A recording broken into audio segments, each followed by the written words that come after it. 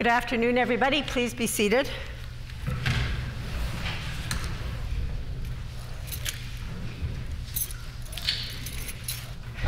Routine proceedings, introduction of bills, committee reports, tabling of reports, ministerial statements, the Honourable Minister of Agriculture, and I would indicate that the required 90 minutes notice prior to routine proceedings was provided in accordance with our Rule 26, Bracket 2. Would the Honourable Minister please proceed with his statement? Madam Speaker, I rise today to bring awareness to excess moisture that has brought great difficulty to our producers this year. I want to extend my gratitude to our Manitoba producers who have gone through some of the toughest seasons these past 2 years. One of the worst droughts in Manitoba history, and now our producers are facing overland flooding and excess moisture on their fields, which inhibits their ability to seed. I want to thank all the producers who, despite of these hardships, plus a worldwide pandemic, continue to work tirelessly each and every day to provide food for Manitobans and consumers around the world.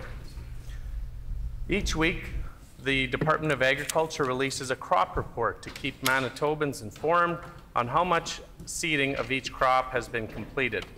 Seeding progression of annual field crops reported in the department's weekly crop and weather report today will indicate that seeding is 36 to 40% complete compared to a 5-year average of 92%. The profitability of the yield is reduced for all crops. Each week seeding is delayed because of excess moisture.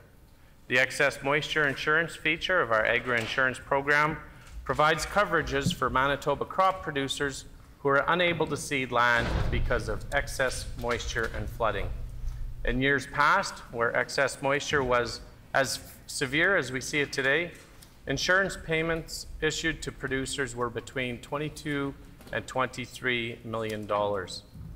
Some historical instances, we have seen as much as $162 million paid out in a single year. While it's too early to estimate the insurance payments for this season, the Department of Agriculture will keep the House and producers updated, and producers can expect to see these payments starting in June and hopefully wrapping up in August. On that note, I want to thank the Department of Agriculture for their outstanding efforts to ensure they are available to help producers in their times of need. Recognizing the difficulty faced by producers, the Agri-Stability Program application deadline has been extended to June 30th to ensure all producers have sufficient time to file for their programs. Manitoba Agriculture will continue to monitor the situation and update the crop weather forecast each week. I want to remind all producers that we are here to support you through this difficult time.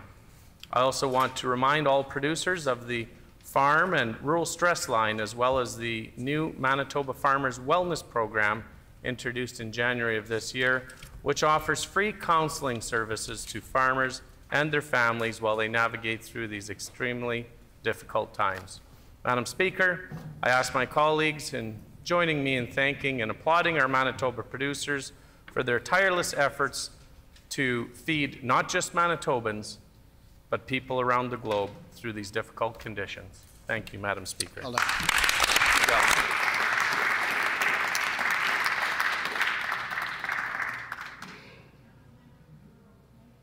Member for Burrows.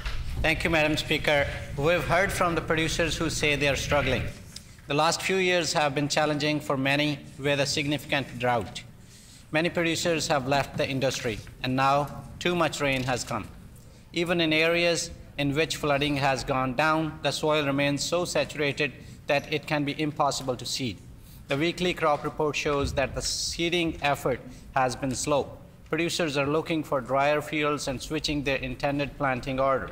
Producers are also changing what they intend to plant to account for the delay. Some farmers to switch a small amount of planned corn or soybean acres into canola and spring wheat, while planned field pea acres have dropped in some parts of the Southwest in favor of more canola. According to the latest crop report, no part of Agro Manitoba has received less than 131% of normal rainfall for the period of April 12th to May 22nd, while large parts of central and eastern Manitoba have had over 260% of normal rain during that time. And as we can see, current conditions have only got wetter. Provincial seeding progress as of May 24th sits at an extremely low 10%, which is far behind the 5-year average of 77% completion for this time of the year. Producers are especially worried about seeding deadlines for crop insurance. In extremely wet seasons, we have supported extension of seeding deadlines and do the same again here. The Manitoba NDP supports all attempts to help farmers fight excess moisture. We are committed to the concerns of producers. We remain committed to listening to the needs of the farmers in the weeks and months to come. Thank you, Madam Speaker.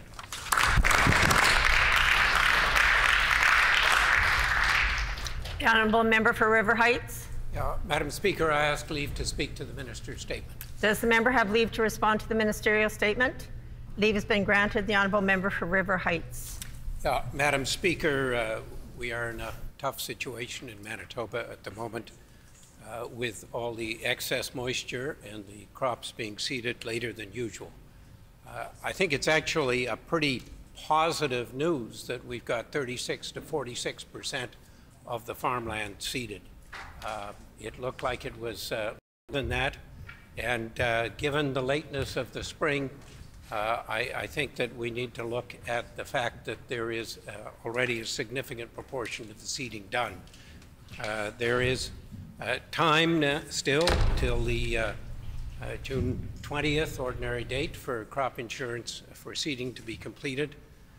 I've called twice on the government to make a decision to extend the crop insurance. I'm not sure if extending the paperwork also extends the planting date. If that's true, that's good. I've also called for looking at cover crops, whether that could be supported later on. I think we owe a special duty to farmers and to the world, indeed, to try and produce as much grain as we can. And that extending the seeding is a positive thing because hopefully with climate change, the fall will be extended as well. It is a tough situation. It's not time to panic, but it's a time to plan really well and do the best we can to support our farmers and to do everything we can to make sure that they are able, where possible, to get their crops in, even if in some cases it's late. Thank you.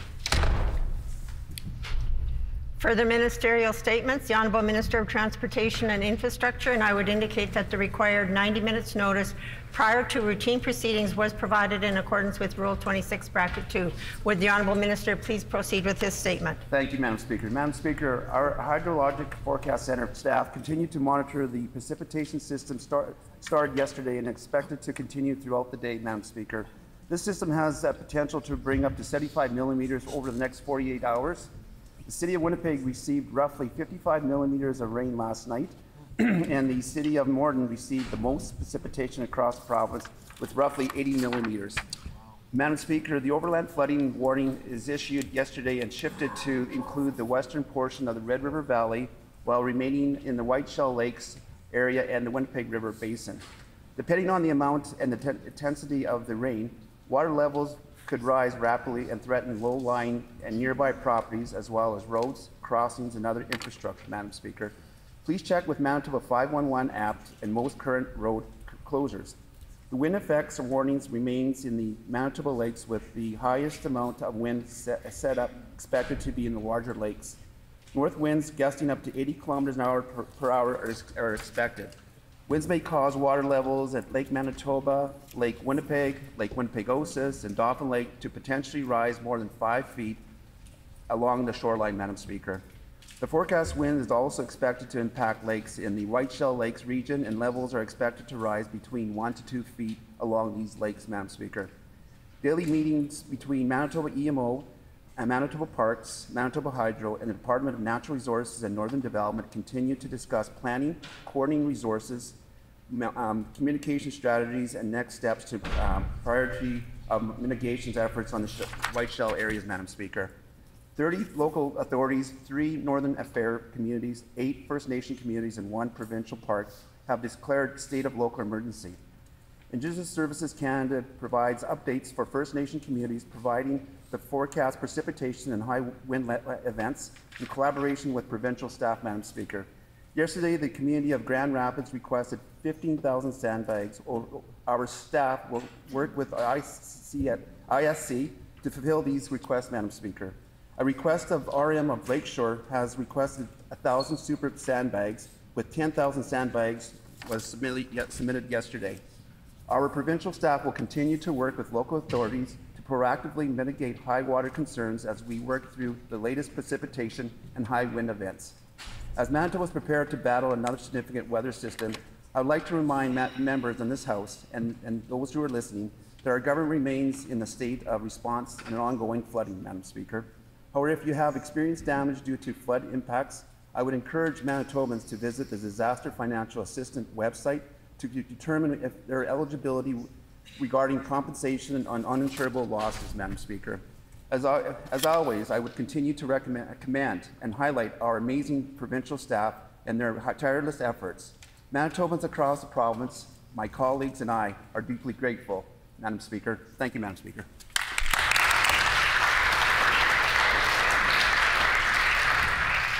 The Honourable Member for Concordia.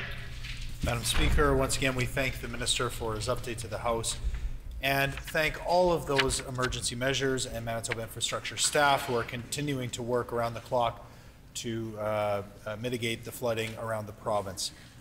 Manitobans in all corners of the province are struggling with flooding and the subsequent issues that it has caused. The high recent levels of precipitation and strong wind conditions are not helping as we deal with our 6th Colorado low this spring. On Twin Lakes Beach, waves are coming over the shoreline into people's properties as winds reach 85 kilometers per hour. St. Clement's held an emergency council meeting this morning to prepare for the possible flooding in several of their communities. Dikes in Grand Marais are being tested, and firefighters are on hand to help in case they're breached and residents need to evacuate. In the Whiteshell, business owners are feeling the impacts of flooding and the weather, like Ryan Kelly of Falcon Lake Meat and Grocery, who notes that fewer customers are coming into the Falcon Lake Shopping Center because of the cold and wet conditions, even though he's been fortunate enough to avoid flooding so far. Lori, the owner of the Mason Jar on West Hawk Lake, isn't quite as fortunate. Not only are fewer people visiting her boutique because they're busy fighting the flood and cleanup, but her own property has been damaged by the rising waters. She hopes that the government will announce funding for impacted residents like herself soon. In the southern part of our province, farmers are increasingly concerned about the impacted flood that it is having on our roads. Justin Friesen, a young farmer in the RM of Rhineland, says that they've deteriorated so badly that full-on potholes have appeared in some of the gravel roads, and the municipalities cannot keep up with the repairs. In Morden, more than 80 millimeters of rain in 24 hours has flooded basements in an already waterlogged area of our province. There is so much to do in this province to address the flooding and the weather, not just immediately today and tomorrow, but for the next month and likely for years to come, in order to recover to where we are right now. Once again, we commend all those fighting the flood and thank the Minister for the continued updates to the House. Thank you, Madam Speaker.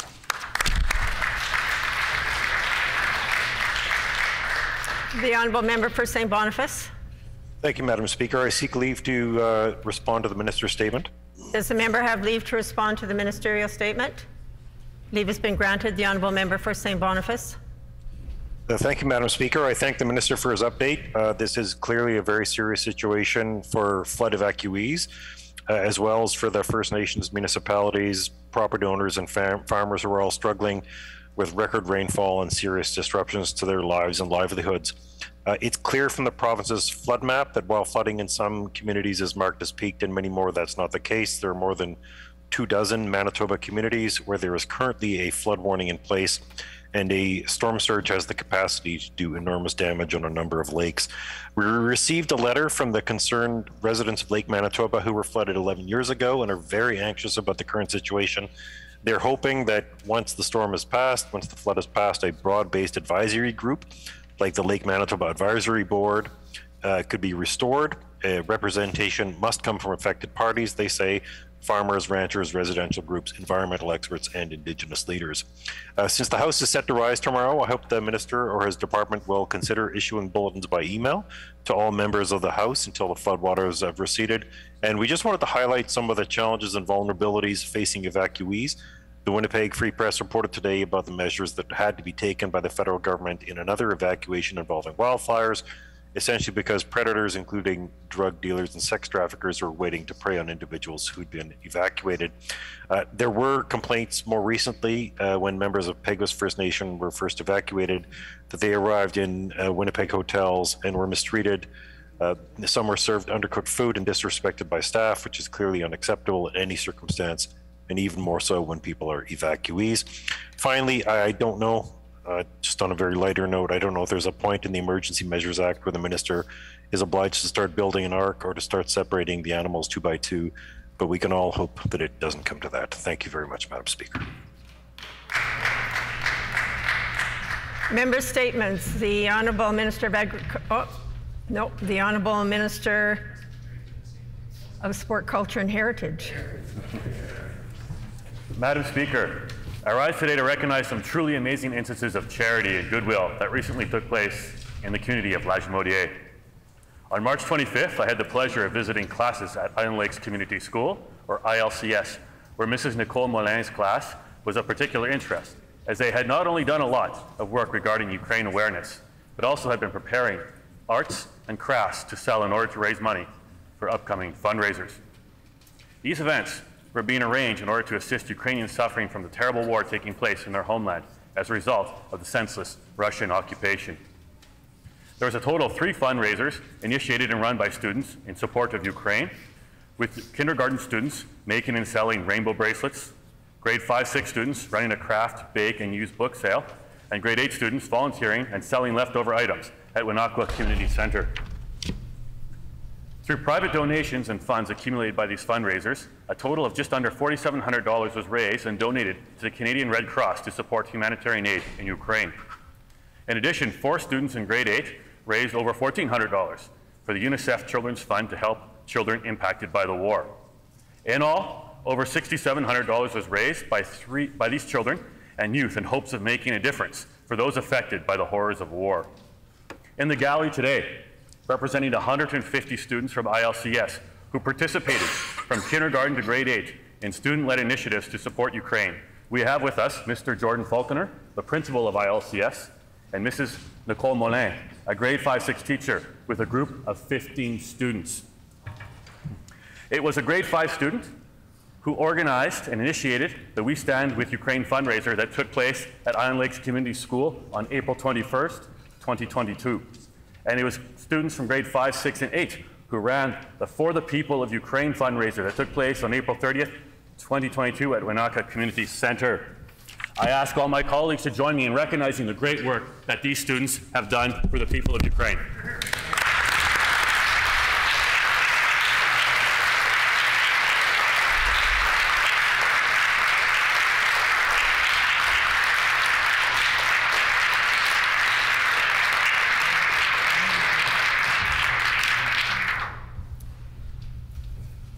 The Honourable Minister for Sport, Culture and Heritage. Madam Speaker, I'd like to ask leave to enter the names and the respective fundraising activities of the students in the gallery. Is there leave to include that information in Hansard?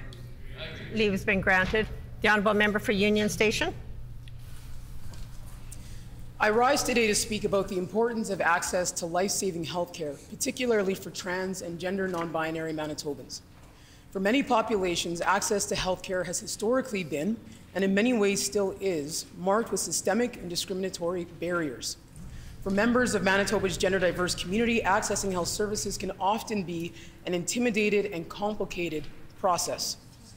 Gender-affirming healthcare focuses on people's physical, mental, emotional, and social health needs and well-being while confirming their gender identity. This care reduces the risk of suicide and increases positive mental health and the overall well-being of individuals. Taking the steps to access care which affirms one's identities takes courage and should be met with compassion and a system which is ready to provide that care. Service providers should have stable and adequate funding and resources available to meet needs in a timely manner.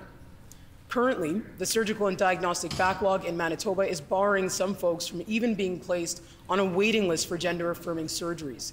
Many people I've talked to are waiting with no idea as to when they might be able to access care at any stage of their gender-affirming process. Policies require extensive enhancements, and Manitoba's list of what is deemed medically necessary is incredibly restrictive. There is a significant role for the provincial government in not only addressing the backlogs, but also in combating stigma, upholding and enhancing human rights, and ensuring equitable access to all aspects of life-saving, gender-affirming healthcare. No longer should this government be one that gets in the way of trans and non-binary people living fully affirmed lives, or one that treats their healthcare as an afterthought. We must do better by trans and non-binary Manitobans across the province. The Manitoba NDP stands with all trans and non-binary communities and wishes all 2S LGBTQIA+ folks across Manitoba a very happy Pride. Thank you.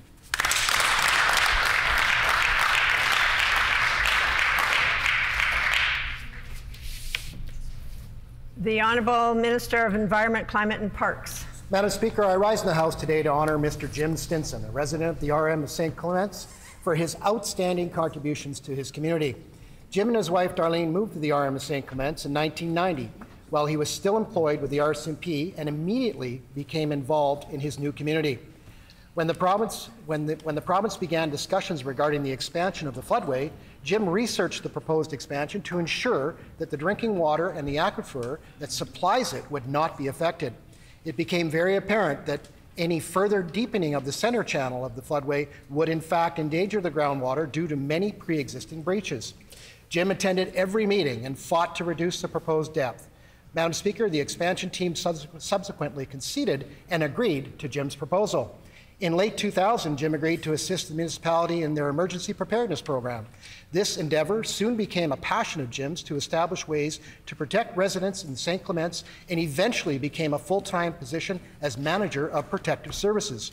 There were many aspects in protecting the RM of St. Clements that required cooperation from many stakeholders, including Council, the province, the Capital Region emergency coordinators, first responders, and staff with the municipality. Madam Speaker, in 2009, Jim received the Emergency Coordinator of the Year Award from the Disaster Management Conference. Madam Speaker, in 2010, Jim initiated a full-scale emergency exercise called Shooting Star. This included all municipalities within the Interlake and Eastman area. The exercise took over a year to develop and enable municipalities to respond to emergency situations such as a full-scale chemical spill. Madam Speaker, I ask my colleagues to join me today in acknowledging Mr. Jim Stinson for his outstanding contributions to the RM of St. Clements and the province of Manitoba.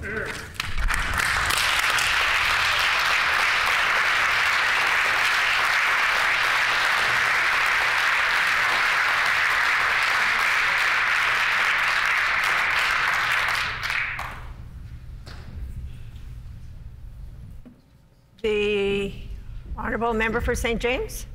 Madam Speaker, exactly 1 year ago, I published a CanStar article sounding the alarm about a crisis happening within the Grace Hospital emergency room, and since then, it's evident that things have only gotten worse under this PC government. Simply put, there's an emergency happening in our Grace Hospital ER, and the PCs have done nothing to fix it. Doctors, nurses, and healthcare support staff have been working tirelessly to provide the best care possible in this environment, but it cannot be sustained. A few weeks ago, a community member reached out to me to let me know she'd taken her 73-year-old mother to the Grace ER with a serious head injury, but after waiting over 12 hours overnight without being seen by a doctor, she took her mom home and hoped for the best. Shameful. Other similarly horrifying stories have been shared with me in recent weeks, and the hard truth is that in West Winnipeg, residents can no longer be confident that they can access the emergency care they need when they need it. The Grace Hospital has been experiencing heavy patient loads ever since the PC government closed 3 out of 6 emergency rooms in Winnipeg. The closure of these ERs created a massive increase in the number of patients being routed to the Grace for emergency care, but this increase in patient volumes wasn't matched with an increase in available space or staffing. Patients have to be kept in the hallway because the emergency department, suited for 31 beds, is sometimes treating as many as 90 patients at a time. Emergency care is a vital component of our healthcare system, Madam Speaker. Manitobans facing life-threatening emergencies need to be able to have timely and quality access to emergency services. I call on West Winnipeg MLAs and on the Minister of Health to take immediate action in response to this crisis. Manitobans deserve to be confident that they can access emergency medical services when they need them. It's time for this PC government to take serious action to solve the crisis taking place at the Grace Hospital emergency room.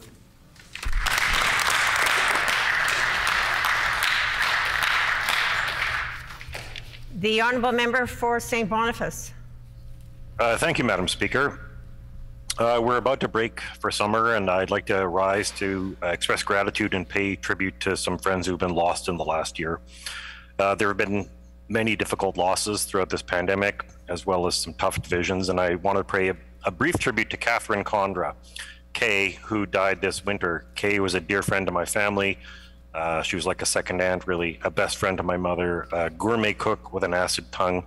She affected the lives of many as a teacher. She taught at Balmoral Hall. She also taught Indigenous students at Gordon Bell with enormous empathy and warmth. And she was an entrepreneur, a supporter and celebrator of the arts.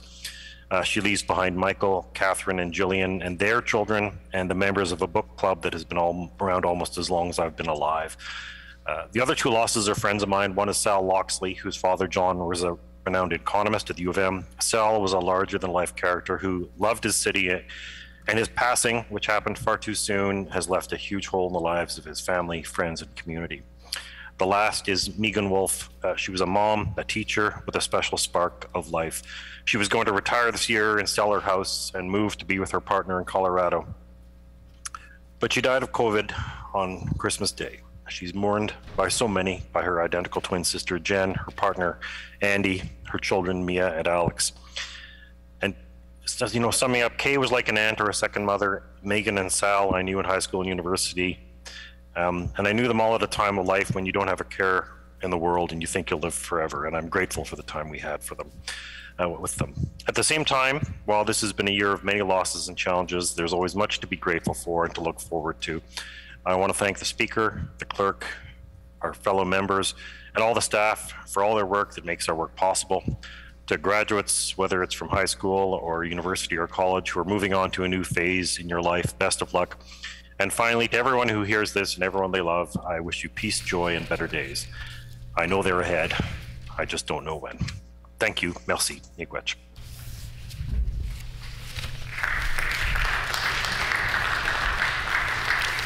Prior to oral questions, we have a number of guests here in the gallery, and I would like to introduce all of them to you. In the public gallery, we have with us today 2 grade 4 classes from Greenway Elementary School, who are the guests of the Honourable Member for Wolseley. Also in the public gallery, we have with us Sandy and Zach Chosick of Bismarck, North Dakota, and Betty Olinkin of Winnipeg, who are the guests of the Honourable Minister of Transportation and Infrastructure. Also seated in the public gallery from Interlake Mennonite Fellowship School, we have 23 grade 9 to 12 students under the direction of Byron Dewick, and this group is located in the constituency of the Honourable Minister of Agriculture. And I'm also told that there are 19 guests in the public gallery from Ukraine, and they are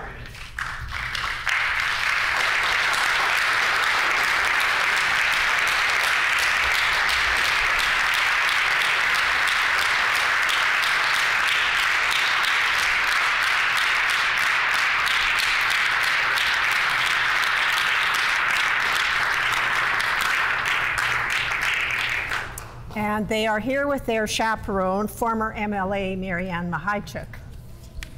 And they also visited Interlake Gimli this past week. And a particular welcome to our members, but welcome to everybody that is here. We're delighted that we can have our guests back, and a very, very special welcome to our friends from Ukraine. And now it's also time to say goodbye to 2 more pages. Prior to oral questions, I have this statement for the House. One of our pages, Divya Sharma, is serving her last day in the chamber today, and I wanted to share some comments that she has made with the House. Divya was honored to serve as page and learn all the personal beverage preferences of MLAs. It was interesting to see the human side of politics and people in the chamber. She hopes to continue learning about these systems at the University of Manitoba and the political science program. Finally, she would like to say shukriya, megwich, merci, and thank you to all the MLAs, her sergeants Dave and Cam, the clerks, attendants, the security staff and custodians, and more for their input to democracy in Manitoba. Divya's mother, Neha, has joined us today and is in the public gallery.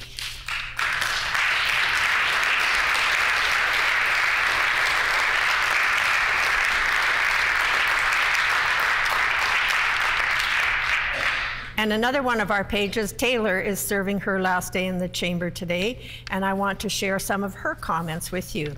She says, I really appreciated my time here at the Legislature. Through this experience, I learned a lot, and I am thankful for the opportunity and great privilege I have had for being here. I believe I grew a lot, and I would like to thank everyone for their support and guidance. After I graduate this year from Miles Macdonnell Collegiate and the International Baccalaureate program, I plan to study history and anthropology at the University of Winnipeg to prepare for a career in historical curation. Taylor's sister Avery and her father Kevin are joining us in the gallery today.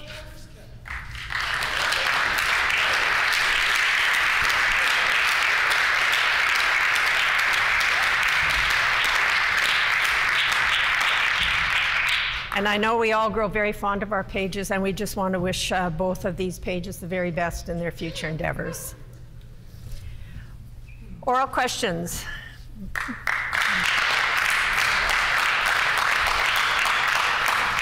The Honourable Member for St. John's. Miigwech, Madam Speaker. Each day we learn more and more about the scandal around the construction of the City of Winnipeg's police headquarters. A judge has ruled the former CAO of the City of Winnipeg accepted a bribe as part of this construction project. Fact. And we are learning more and more about invoices for work not done or not completed. Manitobans expect answers to the questions they have about this project that cost over $100 million. Will the Premier take action today and call a public inquiry into the City of Winnipeg's police headquarters project? Good question. The Honourable Minister of Justice. Madam Speaker, the member knows that there are dozens, I believe, of civil litigations that continue to work their way through the courts related to this matter. Recently, the CEO of the City of Winnipeg, Michael Jack, said that the reality is, as litigation proceeds, we continue to make our way through literally millions of documents. So at each stage of these proceedings, we are learning more. Launching a public inquiry has been seen in the past during litigation can actually stop that litigation from happening. I don't know why, when information is being brought forward, the member opposite would want to interrupt civil litigation. Madam Speaker.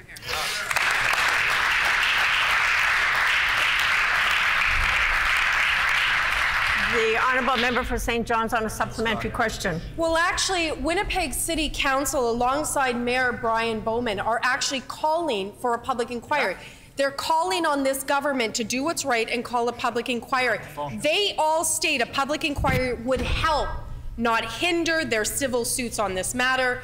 It would compel people to answer questions and for documents to see the light of day. This is why an inquiry is so desperately needed to get to the bottom of a really atrocious scandal here. Will the Premier stop delaying, do what's right, and call a public inquiry into the police headquarters project today? Yeah.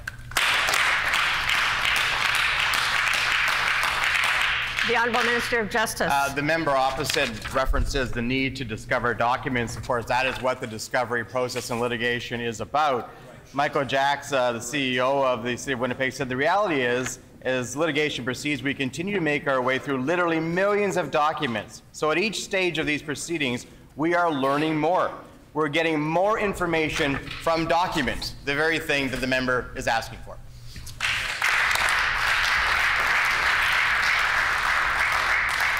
The Honourable Member for St. John's on a final supplementary. Madam Speaker, there's nothing stopping the Premier from getting up today and calling a public inquiry into the police headquarters. She can do it right now.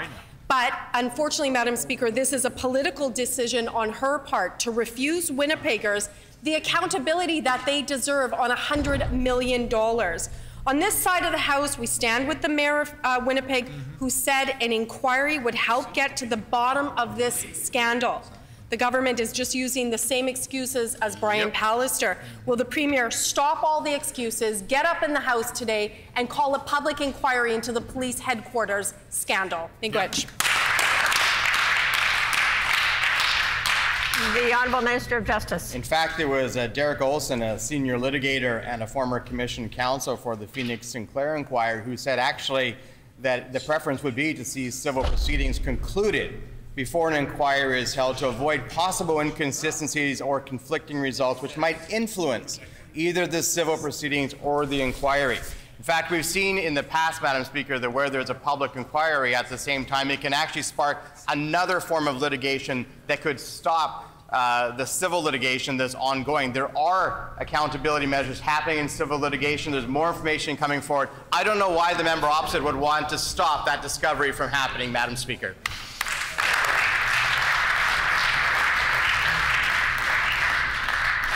The Honourable Member for Union Station. Madam Speaker, health support staff in this province have been without a contract for many years. They deserve respect, but this PC government has simply not provided that. Far too many of these essential workers were left out of healthcare top-ups during this pandemic, and their service entirely left without the respect it deserves. It's long past time for a resolution. Will the minister ensure top-ups, and when will they establish a new contract for health support workers? The Honourable Minister for Labour, Consumer Protection and Government Services. Thank you, Madam Speaker. Well, this is intervention request number, 20, somewhere along the road from the members opposite. Certainly, we are not the employer, Madam Speaker. Shared Health is the employer. They are in bargaining with that particular union and their representatives. There is no space for government to insert themselves in that collective bargaining process, Madam Speaker.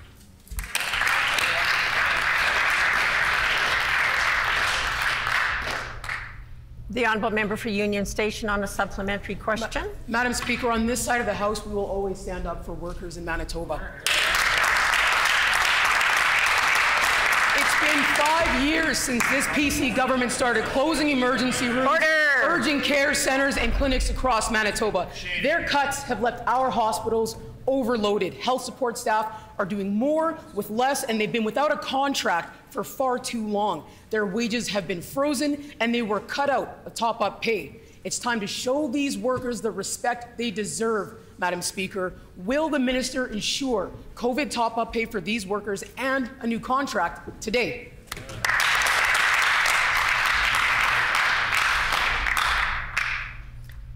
The Honourable Minister of Labour, Consumer Protection and Government Services. Thank you, Madam Speaker. Well, request number 21, I think, is where we are for the opposition asking us as government to intervene in collective bargaining where there is no space for government to intervene, Madam Speaker. On one side, you have the employer, Shared Health. On the other side, you have the union representing the workers. In between, you have their professional negotiators. Yes. They negotiate, Madam Speaker. There's no place in there for the government to intervene.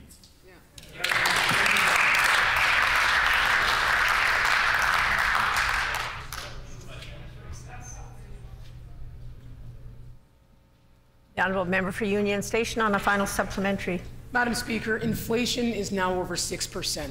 This minister and his government had no problem interfering and freezing the workers' wages for years, Madam Speaker. When these workers put themselves at risk working with patients infected with COVID-19, it's time for a fair deal for these health support workers all across our province, Madam Speaker. They deserve new contracts. They deserve top-ups that recognize their work during this pandemic on the front lines. Will the minister ensure that that funding is in place for those workers today?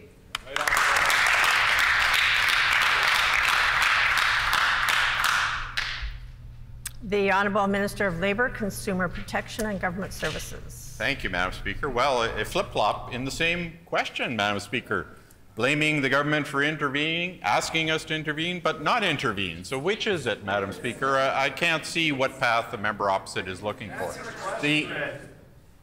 Obviously, the members opposite don't want to listen to the answer. They're heckling me down, Madam Speaker. You can hear them do it, Madam Speaker. There is no space for the government to intervene in this process. The shared health is the employer. They're in bargaining with the union, Madam Speaker. That is where this will come to fruition. Collective bargaining works.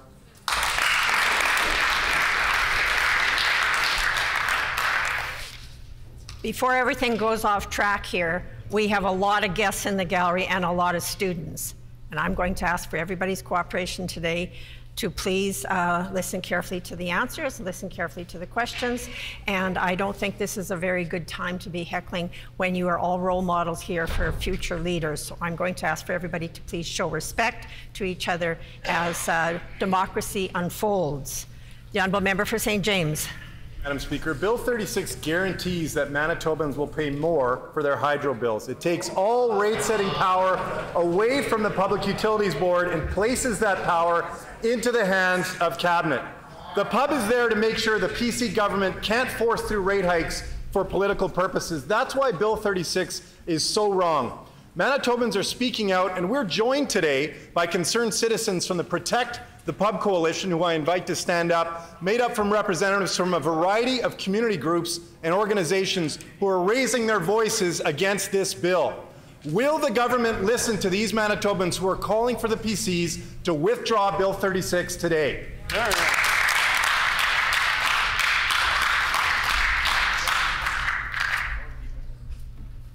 The Honourable Minister of Finance. Thank you, Madam Speaker. I welcome the guests to the gallery because it allows us the opportunity to correct the record where that member is clearly misleading people. We know that Bill 36 contains powerful provisions to protect Manitobans against increases. It regulates increases. It caps a maximum increase. It is either CPI or rate of inflation or 5%, whichever is the lower. This keeps the affordability advantage for all Manitobans. That's what Bill 36 does.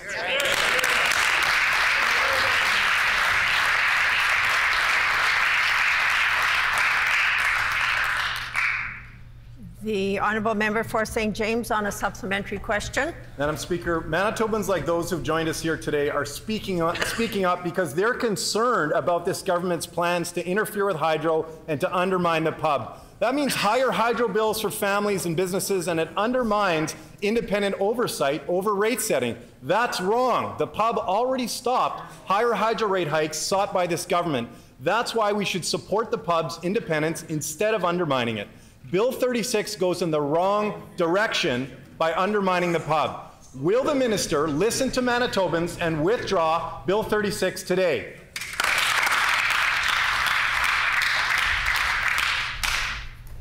The Honourable Minister of Finance. Madam Speaker, the member is just wrong. He uses language like rate increases sought by government, but he knows full well that in this province it is the regulator who sets hydro rate increases, not the government of Manitoba. Right, the role of the regulator is clearly defined in this bill to protect Manitobans against debacles like a dam in the future going $4 billion over budget. Madam Speaker, this bill is designed to protect Manitoba low rates while it stabilizes hydro, which is in all of our advantage. Yeah.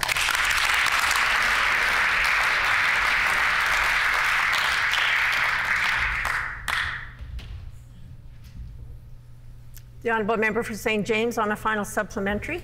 Madam Speaker, the costs of living are going up. The costs of groceries are going up. The costs of gas are going up. And if this government has their way, the costs of hydro are going to go way up. Instead of rates being set by an independent public body, like the Public Utilities Board, the PC Bill 36 means Manitobans could be forced to pay rate hikes as high as 5% per year. That's not right. It costs Manitobans money, and it undermines the independence of the pub.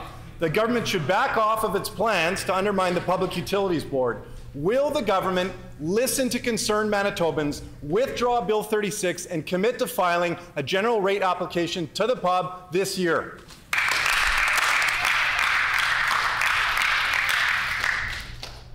The Honourable Minister of Finance. Well, Madam Speaker, what we see is that the NDP is in a tight spot. It was less than a week ago that they argued that Manitobans should not have tax rebates in the form of the education and property tax rebates, which we finally passed last week, and today he's taking a different tone. The fact of the matter is that costs are going up, and that is why this bill protects Manitobans from hydro rate increases beyond 5%. But I remind that member, it was also only about 2 weeks ago that the Free Press wrote about that member and the NDP strategy. It's either bad strategy, bad messaging, or just cynical politics, but they're trying to mislead Manitobans. Manitobans will not be misled by the NDP.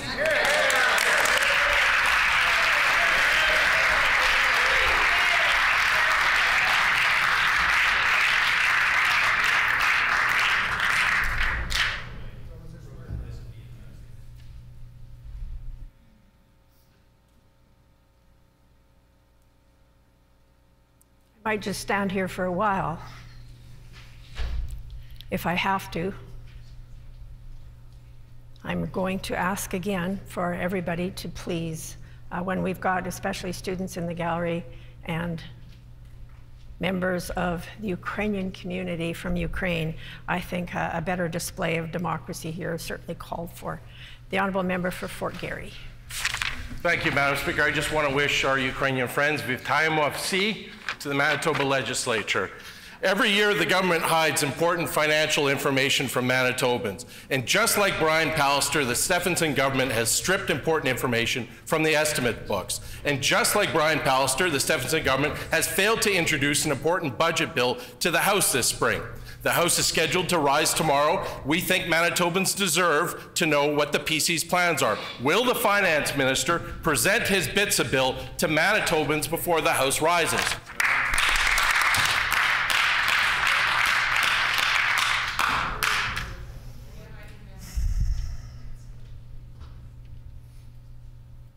Honourable Minister of Finance. Well, Madam Speaker, it seems that the member for Fort Garry has had his benching removed by his leader. I think that we haven't had a question for finance in 2 weeks after his disastrous performance on trying to suggest that triple net doesn't exist to give businesses back their tax credit. And after that, he embarrassed himself and damaged his credibility when he took pot shots at the Premier of Manitoba for standing next to the Deputy Prime Minister to welcome Ukrainians to Canada. It is never too late to say you're sorry. It is never too late to set the record straight. Will he do it today?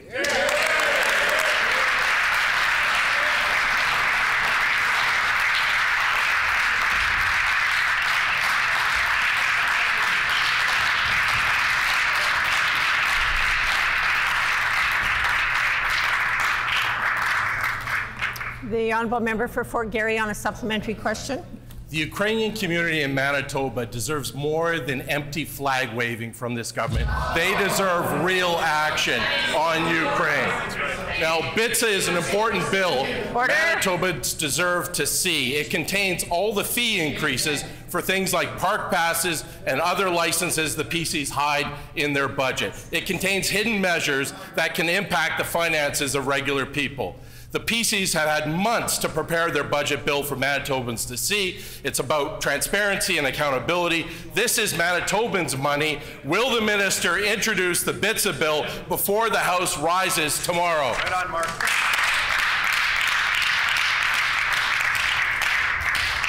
The Honourable Minister of Finance. Madam Speaker, it saddens me to have to answer that question, but I am pleased to correct the record and define what the member actually means by flag waving, empty flag waving. This government has provided money for health care, for mental health, for accommodations, for EIA type of portable benefits. We have created a welcoming centre that is the envy of Canada, that officials told the Premier less than a week ago should be the model by which all provinces operate to welcome Ukrainians. Our arms are open, our hearts are open to Ukrainians. That member has an opportunity today to apologize for his shameful conduct and set the record straight. Yeah.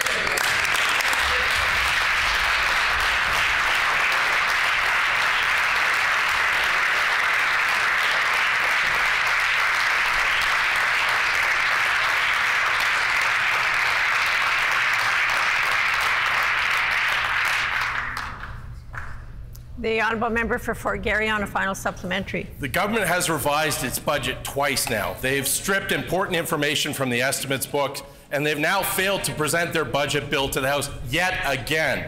Manitobans deserve to know how the government will raise fees on them this year and how they'll spend their money. The PCs should stop hiding their plans and be open and accountable to this House. Will the minister stop hiding BITSA and present it to the House immediately?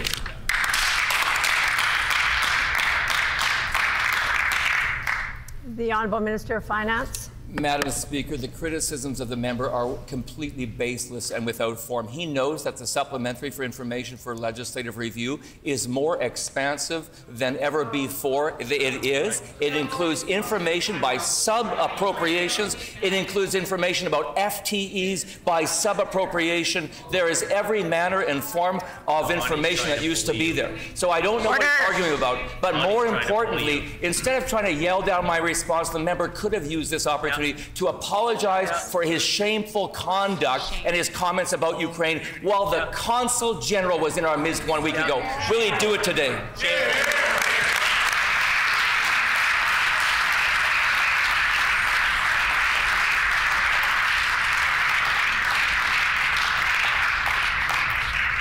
The honourable member for Point Douglas. Miigwech, Madam Speaker. Housing is a human right, and all Manitobans should have access to safe, affordable, quality housing. Unfortunately, it doesn't seem like this PC government agrees. They continue to sell off hundreds of Manitoba housing units, even as the wait list grows from 1,699 in 2017 to over 6,000 in 2021. And other complexes are just sitting empty despite the urgent need. There's hundreds of people who are homeless in this province. Why has this Minister of Family sold off hundreds of Manitoba housing units despite the increase in demand for affordable housing while people are using encampments and bus shelters as housing?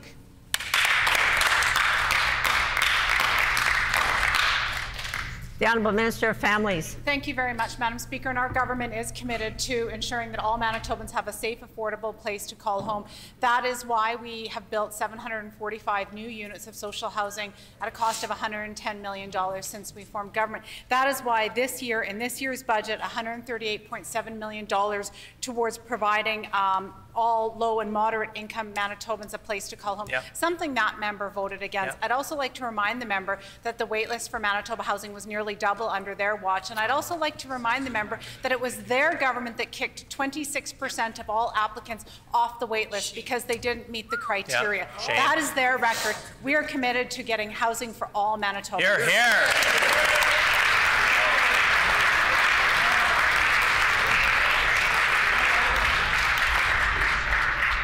The honourable member for Point Douglas on a supplementary question. Miigwech, Madam Speaker. 1,699 people in 2017 to over 6,000 in 2021, and this government is saying that they're building enough housing for Manitobans? Obviously not when you have that many people waiting. When this government isn't selling off Manitoba housing units, they're failing to maintain them. Maintenance, cleanliness, safety has declined in Manitoba housing since this government took government. There is no surprise considering they cut the maintenance budget from $120 million to $31.4 million last year. That's over half, actually a quarter of what it used to be. Bug infestations, vandalism, safety concerns have become rampant in some of these complexes. The minister can address these concerns by committing to adequate housing investment.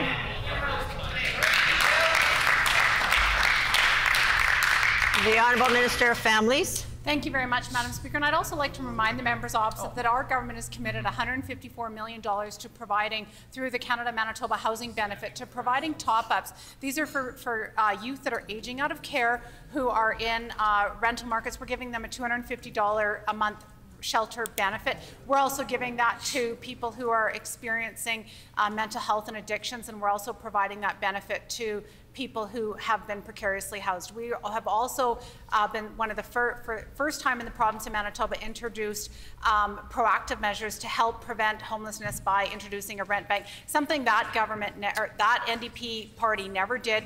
We have prevented nearly 400 people from entering homelessness because of this proactive approach that this government is taking. Hear, hear.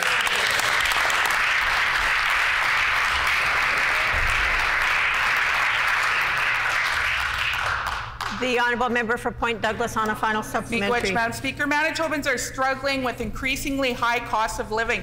They're struggling with higher hydro bills because of this government, a pitiful minimum wage because of this government, and an expensive housing market that this government continues to give above market okays to. Demand for the higher than ever affordable housing, yet this government is actively selling off Manitobans. While we have people living in encampments, living in bus shelters, they keep opening shelters, which isn't sustainable housing. This is a legacy of this government and this family's minister, but it doesn't have to be. This family's minister can invest, she could reverse course. Will she do so today and make sure that Manitobans are housed so that they don't have to live in encampments and build more shelters? The member's time has expired. The Honourable Minister of Families. Thank you very much, Madam Speaker. I'd also like to thank the nearly 400 Manitobans who worked with us at collaborating our homelessness strategy. And I'd also like to thank the more than 100 people with lived experience for sharing their story with us as we were going through the province to talk to individuals about what we need to do to ensure that all Manitobans have a safe and affordable place to call home. We recognize that the challenge is complex, and I'm very pleased to be working with other levels of government as well as many community partners at addressing the homelessness crisis as well as the housing challenges in the province of Manitoba so that all Manitobans can have a safe, affordable access to a place to call home. That is something that this government is committed to, something that government never addressed.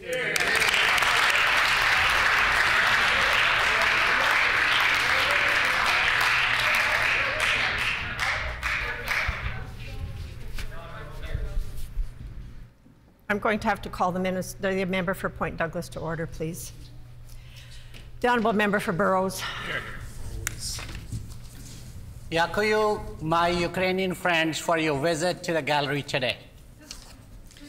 Madam Speaker, 2,000 hogs suffocated at a barn on April 24th this year. We've heard these hogs died after a storm caused the barn to lose power and the backup generator failed. It's important to investigate what went wrong to ensure that actions are taken so that this doesn't happen again. Can the minister tell us whether an investigation by the provincial veterinarian has been requested?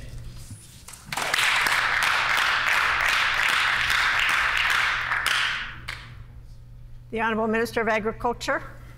Thank you, Madam Speaker, and I'm sure the member opposite should be aware that every farm that houses animals of that size has to have an action plan, including a backup generator. And that generator failed in the process, and sadly, there were some animals that passed away. These future barns will have a supply on hand as part of their emergency measures plan, Madam Speaker. Hear, hear.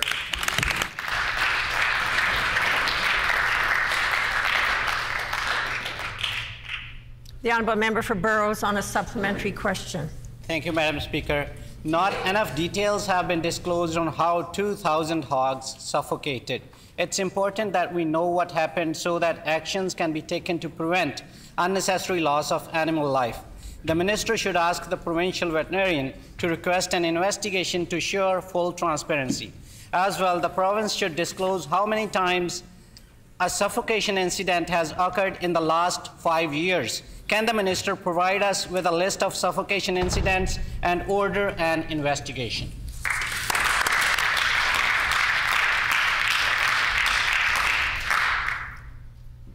The Honourable Minister of Agriculture. Thank you, Madam Speaker, and I want to thank the member opposite for the question. I'll get that to that in a second. But our government is committed to making and creating an affordable climate for Manitobans, and this includes our farmers and farm families. And that's why we're phasing out the education property tax. That member opposite stood in that very place where he stood a moment ago, and he voted against the education property tax rebate for farmers. We're here to support farmers. This year, 37.5%. Next year, 50% rebate on the education property tax for farmers. That member voted against. We support farmers.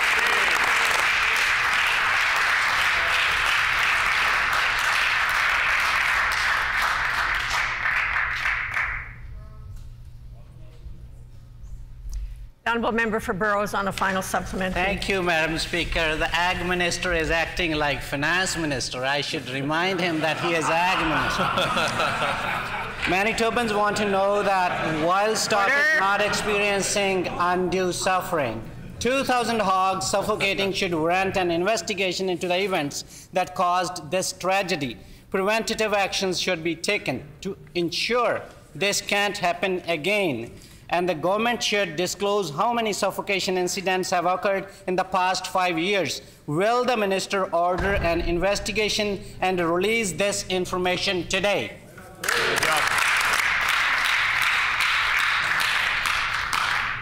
The Honourable Minister of Agriculture. Thank you, Madam Speaker, and I'll get to that answer in a second. But this very spring, the member was excited to sit down with Rachel Notley and learn from her. So we will take no lessons from a critic who would embrace a former premier of Alberta and their regressive attacks on farm families. Our government respects the family farms and wants to give them the support needed not just to survive, but to thrive, Madam Speaker. This is a commitment we are dedicated to, and we will remain dedicated to for years to come. If the critic opposite would like to continue supporting those at the family farm, they will remain in opposition for many years to come. This government stands with producers.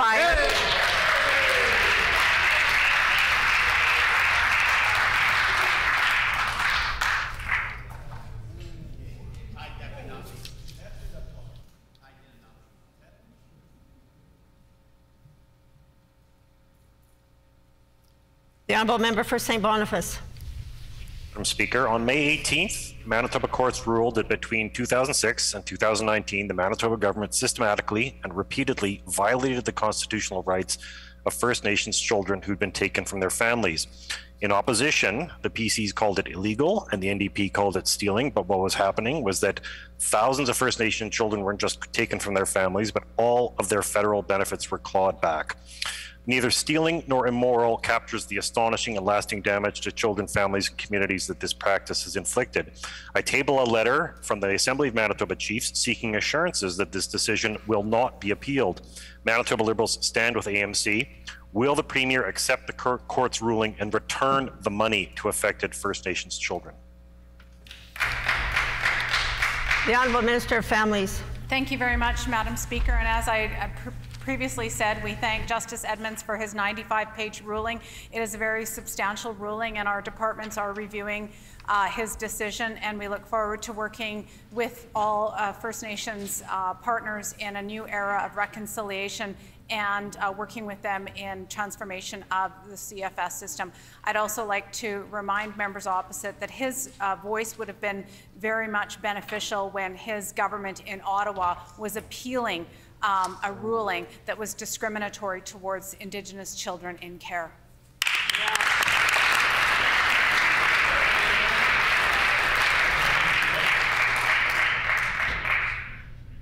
The Honourable Member for St. Boniface on a supplementary question. I'll remind the Minister it's not my government, and I did speak up against it. The first 5 of 94 recommendations of the Truth and Reconciliation Commission are dedicated to children in care, and that is because the practice of tearing apart Indigenous families has never stopped. The trauma is not just intergenerational, it is being inflicted right now, and in the last 10 years, there have been more Indigenous children in the custody of CFS than at the peak of residential schools. Hundreds and hundreds of tragic stories in Manitoba alone. It shouldn't take a constitutional lawyer to know that it's wrong to steal from First Nations children in care. The Premier knows this file because they were Minister of Families and voted with every other PC MLA to keep the money and absolve themselves of responsibility. Will the government do the right thing and reverse the decision and return what is owed to First Nations children? The member's time has expired. The Honourable Minister of Families. Well, thank you very much, Madam Speaker. And it is a rare point of agreement between myself and that particular member of this House when we can all agree that we do need to usher in a new era of child welfare. That is something that this government has been committed to. That is why we have seen an 8% reduction in children in care since we formed office. That is why our Premier, who was then Families Minister, reversed the discriminatory policy of issuing birth alerts for babies and reducing the apprehension. I would like to update the House that we have reduced child apprehensions childbirth apprehensions by 75% since that policy was implemented. We know that there has been a lot of damage done stemming back decades, and we know that we are all needing to be partners in ushering in a new era of child welfare transformation for the sake of all children in the province of Manitoba.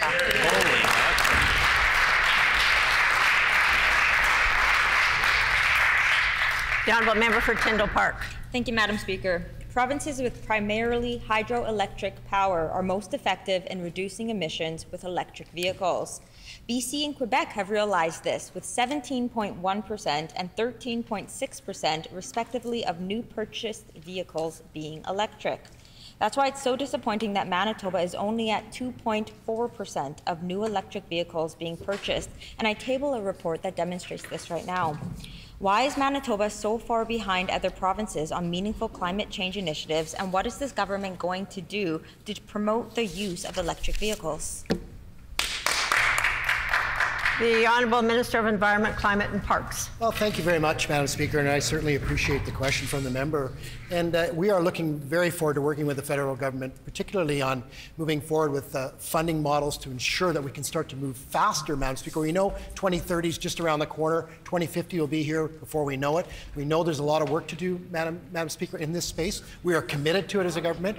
We'll be moving forward with our plans, and I offer that member to come and sit with us so we can work in a nonpartisan way, to ensure we can move forward with electric vehicles right here in Manitoba.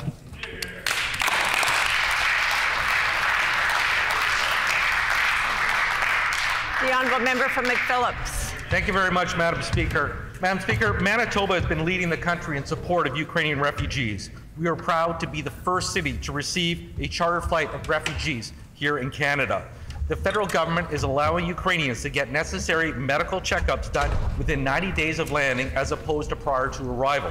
Can the minister explain how this process is assisting Manitoba in providing the necessary supports for Ukrainian refugees here?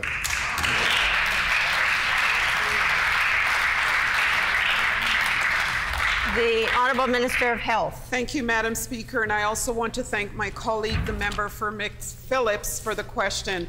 He will be happy to hear that as of Friday, we are waiving the fees associated with these tests to ensure that everyone has access to them as they arrive in Manitoba.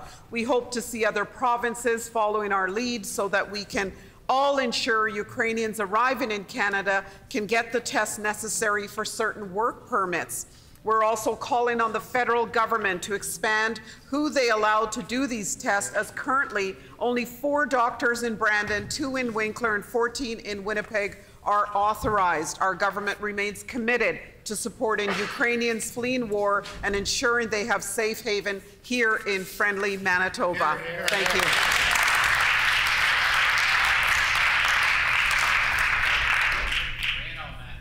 The honourable member for Concordia. Madam Speaker, almost 5,900 Manitobans have now signed a petition calling for improvements to Highway 6. They know that Highway 6 is an essential link to the north, but they also know that it is disproportionately dangerous for those that need to travel it every single day. They're simply asking for a commitment from this government to make improvements necessary to make Highway 6 safer. Will the minister commit to making these improvements to Highway 6 beginning this year? The Honourable Minister of Transportation and Infrastructure. Thank you, Madam Speaker. I just wanted to thank the member for the question. Madam Speaker, actually my staff and I are actually going to go up to Thompson after this session's over to actually go and drive on Highway 6. We actually met with the group of Highway 6 group that actually talked about the issues of Highway 6. And Madam Speaker, our government is committed to investing in infrastructure, especially when it comes to Highway 6. We're going to be doing $9 million this year alone, about $53 million for the next 3 years in our 3-year budget, Madam Speaker. Hear, hear.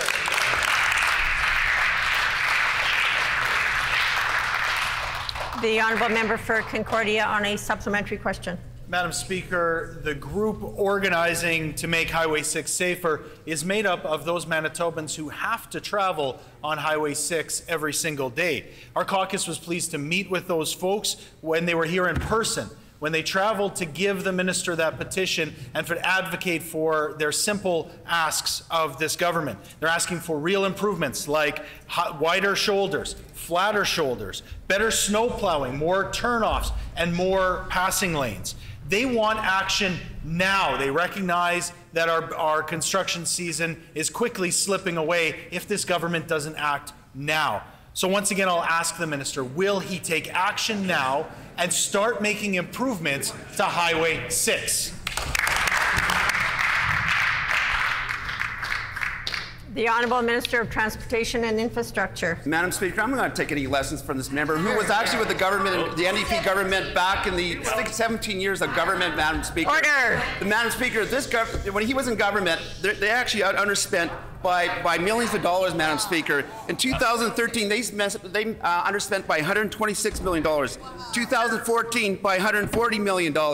In 2015, by $160 million, and in 2016, by $174 million, Madam Speaker. Madam Speaker, they actually neglected to invest in highways in rural Manitoba. When he's talking about safety in highways, Madam Speaker, we're going to do it right.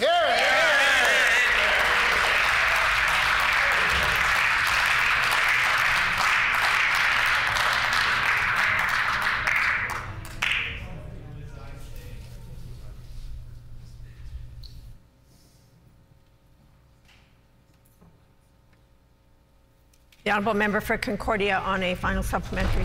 Madam Speaker, this minister knows right now his government is underspending every single year that they've been in government on their infrastructure budget. And specifically, Highway 6, when residents have come and are simply asking for the basics, for better snow plowing, for wider shoulders, for bathrooms, for garbage facilities. These are simple asks that the minister could take action on today. And yet, year after year, his government underspends his own budget and continues to come into this House and try to make this a political issue. These members, these people from Thompson are asking for the minister to act now. Will he take their advice and get to work right away?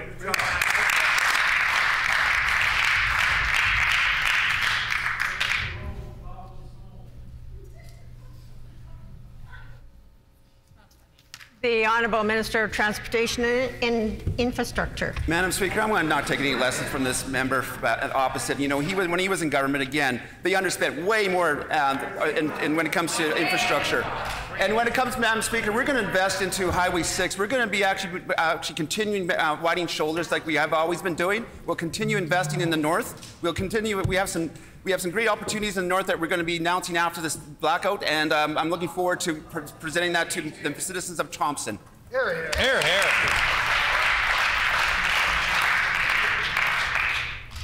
The time for oral questions has expired. Petitions. The Honourable Member for Transcona.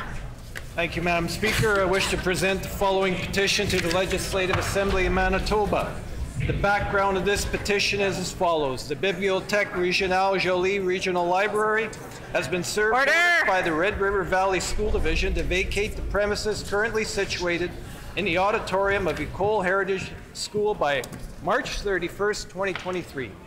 Number two, the auditorium was originally built in the 1960s by renowned Manitoba architect Etienne Gabory and has been home to the JRL for 48 years. Number three, a photo of the auditorium captioned "The Regional Library" is published in the 2008 document titled Heritage Buildings of the RM of de Salaberry and St. Pierre Jolie. It is marked as an important modern building that could attain the status of heritage site.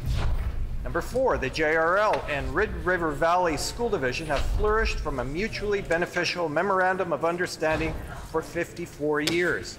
Number five, their shared collection boasts over 50,000 books and has the fourth largest collection of French language literature in rural Manitoba. Number six, the students are bussed in from neighboring municipalities that do not have a public library, such as Niverville, Grunthal, Kleefeld, are provided with free access to the public library and its fourth largest collection of French language books in rural Manitoba. We petition the Legislative Assembly of Manitoba as follows. Number one, to request the Minister of Labour, Consumer Protection and Government Services to consider granting the auditorium to the JRL by March 1st, 2023. Number 2, to request the Minister of Education to recognize the value that JRL provides to the student population of EHS, as well as the communities of the Village, the Saint-Pierre-Joly, and the RM of de Salaberry. Number 3, to request the Minister of Education and the Minister of Francophone Affairs to recognize that a memorandum of understanding between the Red River Valley School Division and the JRL is mutually, financially, and culturally beneficial. Number 4, to request the Minister of Sport, Culture, and Heritage to recognize the heritage potential of this important building and its status in the community. And number 5, to request the Minister of Sport, Culture, and Heritage to prevent any renovations to the auditorium that would destroy and devalue the architectural integrity of the building. This petition is signed by Nadine Bouchard, Selena Breton, and Jonathan Shand, as well as many other Manitobans. Thank you. In accordance with our Rule 132(6), when petitions are read, they are deemed to be received by the House. The Honourable Member for Burrows. Thank you, Madam Speaker. I wish to present the following petition to the Legislative Assembly. To the Legislative Assembly of Manitoba, the background to this petition is as follows. The population of those aged 55 plus has grown to approximately 2,500 in the city of Thompson. A large percentage of people in this age group require necessary medical foot care and treatment. A large percentage of those who are elderly and or diabetic are also living on low incomes. The Northern Regional Health Authority previously provided essential medical foot care services to seniors and those living with diabetes until 2019, then subsequently cut the program after the last 2 nurses filling those positions retired. The number of seniors and those with diabetes has only continued to grow in Thompson and surrounding areas. There is no adequate medical care available in the city and region, whereas the city of Winnipeg has 14 medical foot care centers. The implications of inadequate or lack of podiatric care can lead to amputations. The city of Thompson also serves as a regional health care service provider, and the need for foot care extends beyond just those served in the capital city of the province. We petition the Legislative Assembly of Manitoba as follows: to urge the provincial government to provide the services of 2 nurses to restore essential medical foot care treatment to the city of Thompson effective April 1st, 2022. This has been signed by many Manitobans. Thank you. The Honourable Member for Elmwood. Well, thank you, Madam Speaker. I wish to present the following petition to the Legislative Assembly. The background to this petition is as follows. Number 1, the spike in catalytic converter thefts continues across North America and continues to affect Manitobans. Number 2, organized groups of criminals are climbing under vehicles and cutting catalytic converters, selling them to scrap metal recyclers for cash without any record of these transactions. Number 3, the price of precious metals in catalytic converters like rhodium, palladium, and platinum are worth thousands of dollars an ounce. Scrap metal recyclers have catalytic converters priced to the vehicle, with some catalytic converters worth $800. Number 4, catalytic converter thefts have a total cost of $2,000 for each replacement. Manitoba Public Insurance charges a betterment fee for new replacements, so insurance doesn't cover the full cost. Number 5, currently, sellers of catalytic converters do not have to provide government-issued photo ID, and recyclers do not need to record and retain the information or record details of the transaction. Number 6, catalytic converters do not have any part number or vehicle identification number, VIN, and the inability to tie a catalytic converter to a specific vehicle is a major enforcement issue. Number 7, engraving of a vehicle's VIN on its catalytic converter would be a major deterrent to theft by tying the vehicle to the part and making enforcement possible. Number 8, provinces like BC and Alberta have scrap metal recycler legislation requiring businesses to keep proper records. We petition the Legislative Assembly of Manitoba as follows. Number 1, to urge the provincial government to bring in consumer protection legislation requiring scrap metal recyclers to keep proper records for 5 years, so only legitimate sales are allowed and criminals can be caught. Number 2, to urge the provincial government to pass consumer protection legislation directing Manitoba Public Insurance to provide substantial discounts to auto insurance premiums to Manitoba drivers for engraving vehicle identification numbers on their catalytic converters. And this petition is signed by many, many Manitobans. The honourable member for Notre Dame.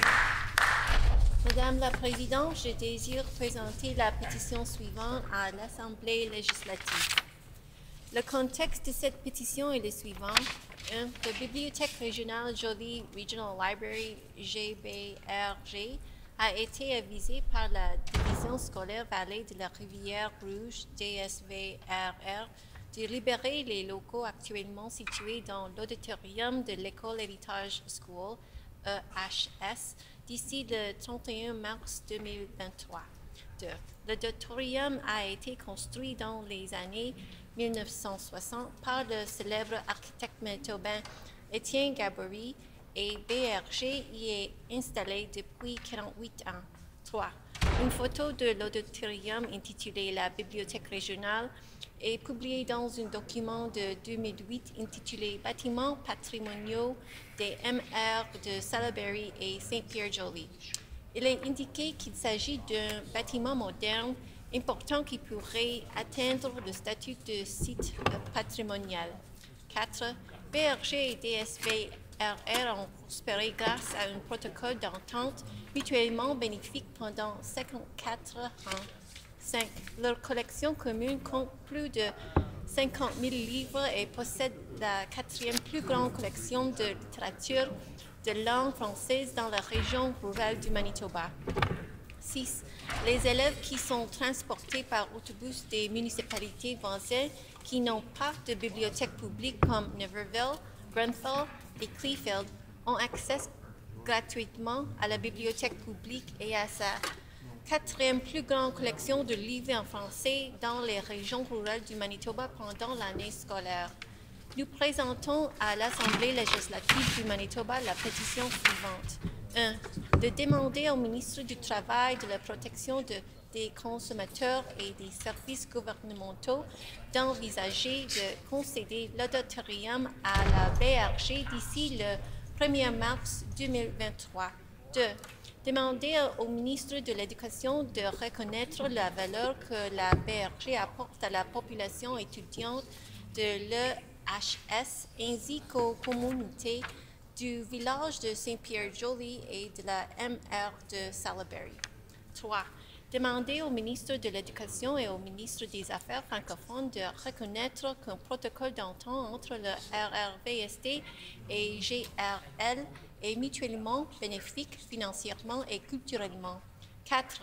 Demander au ministre des Sports, de la Culture et du Patrimoine de reconnaître le potentiel patrimonial de cet important bâtiment et son statut au sein de la communauté.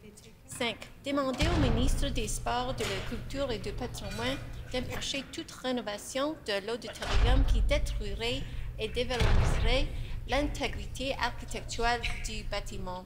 Cette pétition est signée par Colin Coulombe, Michaela Laroche et Justice Guigui. Merci. The honourable member for River Heights. Madam Speaker, I wish to present the following petition to the Legislative Assembly. The background to this petition is as follows. 1. A hearing aid is a battery-powered electronic device designed to improve an individual's ability to perceive sound. Worn in and behind a person's ear, they make sounds louder and helping people hear better when it's quiet and when it's noisy. People who suffer hearing loss, whether due to aging, illness, employment, or accident, not only lose the ability to communicate effectively with friends, family, or colleagues, They also can experience unemployment, social isolation, and struggles with mental health. Hearing loss can also impact the safety of an individual with hearing loss, as it affects the ability to hear cars coming, safety alarms, call 911, etc. A global commission on the state of research for dementia care and prevention released an updated consensus report in July 2020, identifying 12 key risk factors for dementia and cognitive decline. The strongest risk factor that was indicated was hearing loss. It was calculated that up to 8% of the total number of dementia cases could potentially be avoided with management of hearing loss. Hearing aids are therefore essential to the mental health and well-being of Manitobans, especially to those at significant risk of dementia or Alzheimer's, a disorder of the brain affecting cognition in the ever-growing senior population. Audiologists are healthcare professionals who help patients decide which kind of hearing aid will work best for them, based on the type of hearing loss, patient's age, and ability to manage small devices, lifestyle, and ability to afford. The cost of hearing aids can be prohibitive to many Manitobans, depending on their income and circumstances.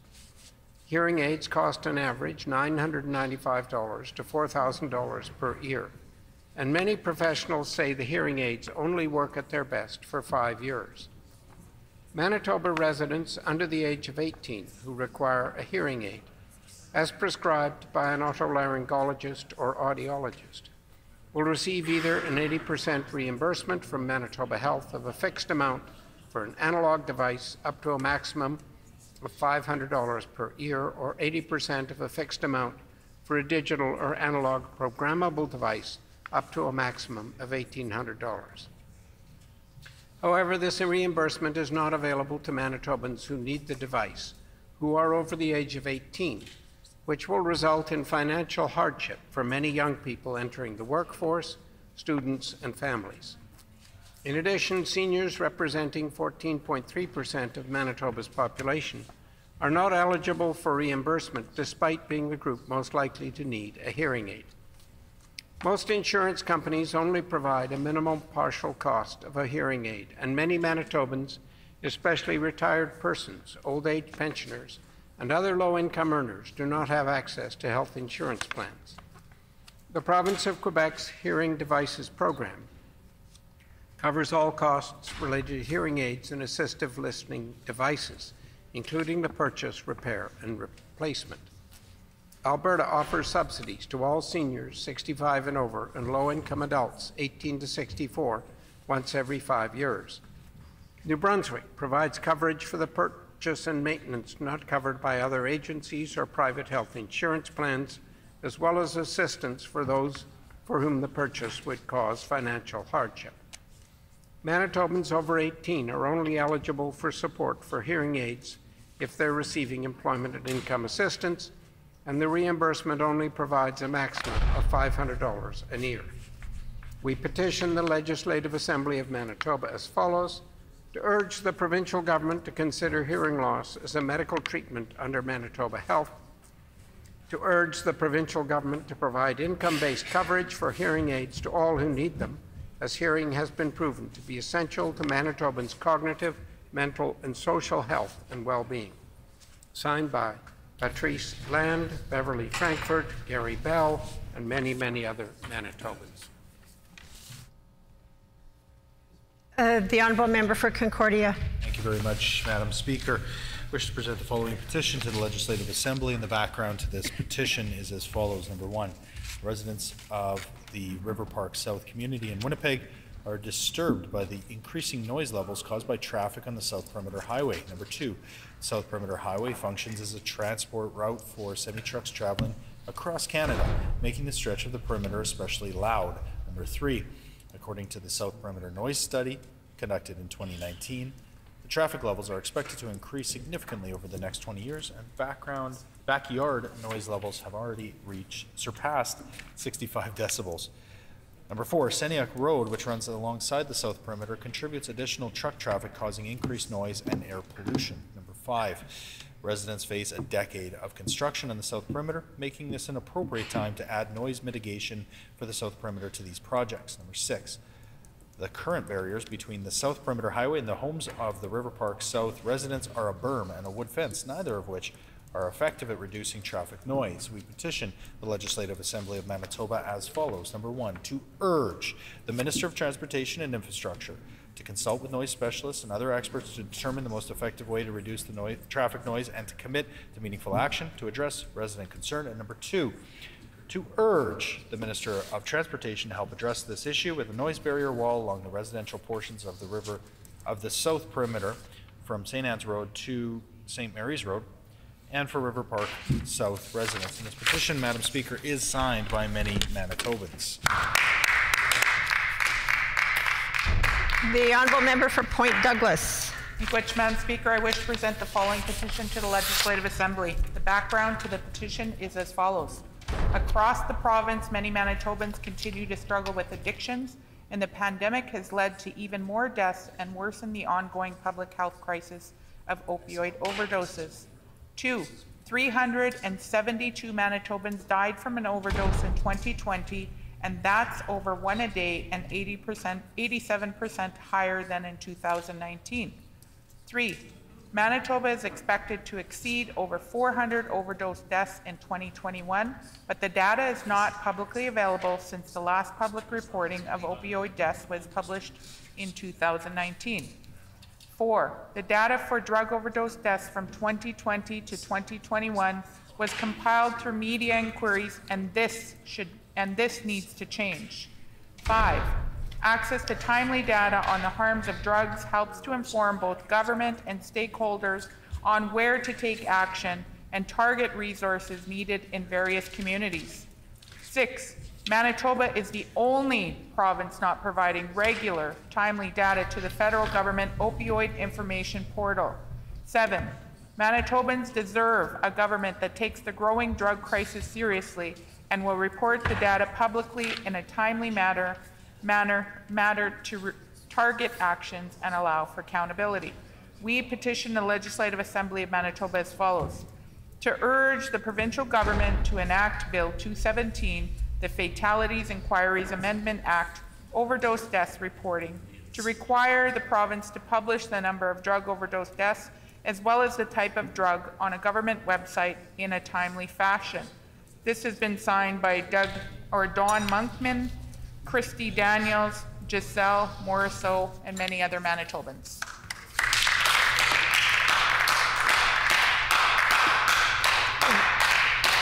The Honourable Member for St. Vital. Thank you, Madam Speaker. Madam Speaker, I wish to present the following petition to the Legislative Assembly of Manitoba. To the Legislative Assembly of Manitoba. The background to this petition is as follows.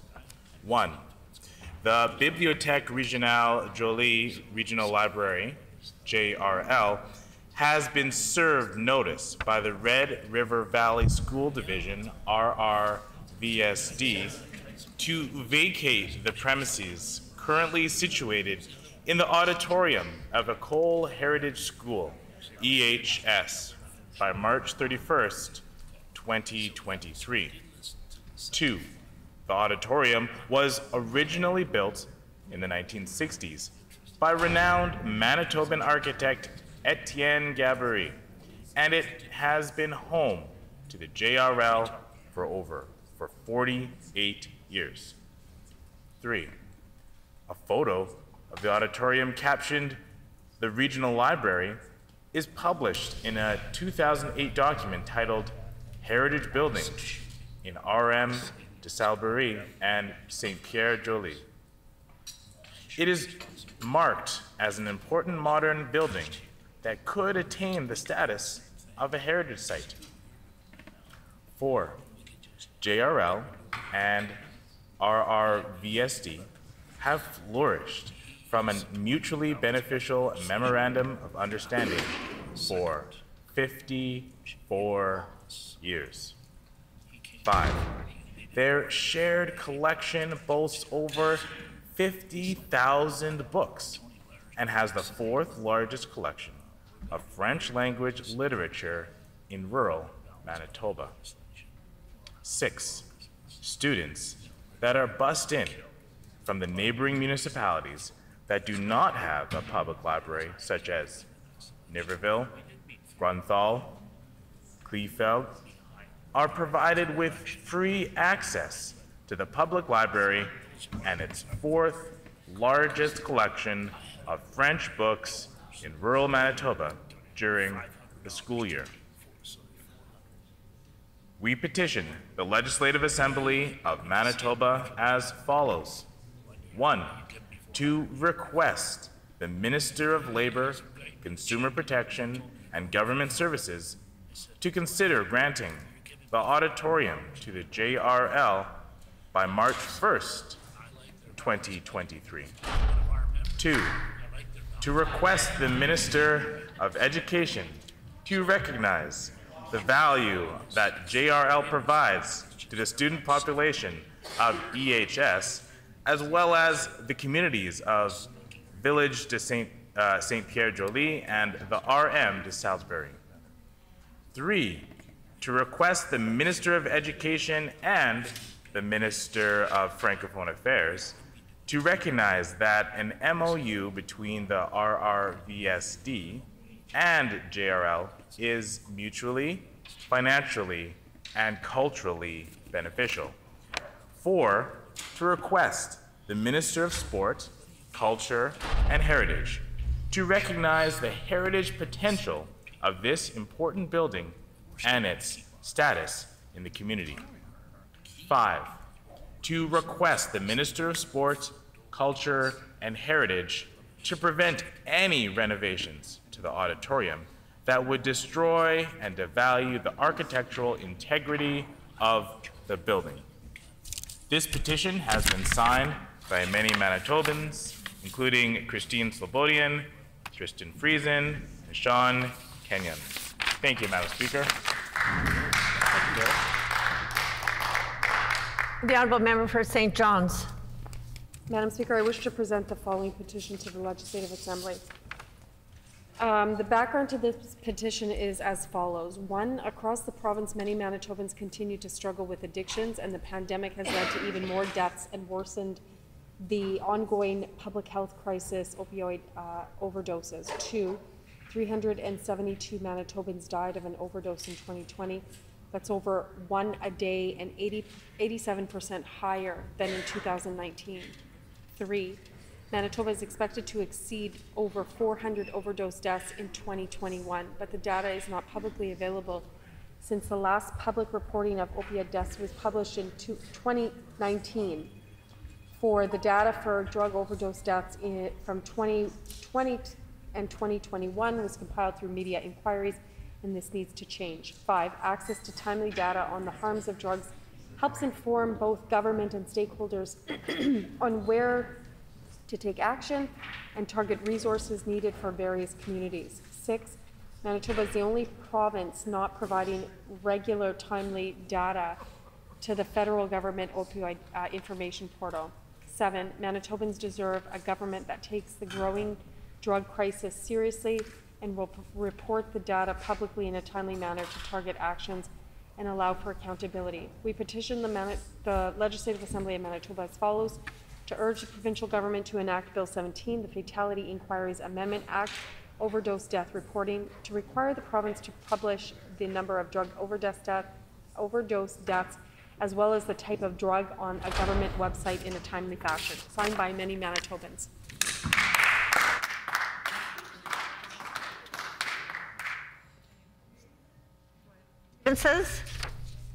Orders of the day, government business. The Honourable Government House Leader. Thank you, Madam Speaker. I have 2 leave requests relating to referring bills to the Committee of the Whole. Could you please canvass the House for leave 1 to waive Sub-Rule 91, Bracket 7 for Bill 41, the Child and Family Services Amendment Act, Bill 44, the Employment Standards Code Amendment Act, Minimum Wage, and Bill 234, the Drug-Related Death Bereavement Day Act, to allow them to be considered in Committee of the Whole today, and 2, to append any written submissions to the aforementioned bills to the end of today's House Hansard transcript provided they are received by 5 p.m. today. Is there leave, 1, to waive Sub-Rule 91, Bracket 7 for Bill 41, the Child and Family Services Amendment Act, Bill 44, the Employment Standards Code Amendment Act, minimum wage, and Bill 234, the Drug-Related Deaths Bereavement Day Act, to allow them to be considered in committee of the whole today, and 2, to append any written submissions to the aforementioned bills to the end of today's House Hansard transcript, provided they are received by 5 p.m. today. Is there leave? Leave has been granted. The Honourable Government House Thank you. Leader? Could you please, thank you, Madam Speaker. Could you please call for a second reading debate, Bill number 41, the Child and Family Services Amendment Act? It has been announced that the House will consider second reading of Bill 41, the Child and Family Service Amendment Act, this afternoon. The Honourable Minister of Families.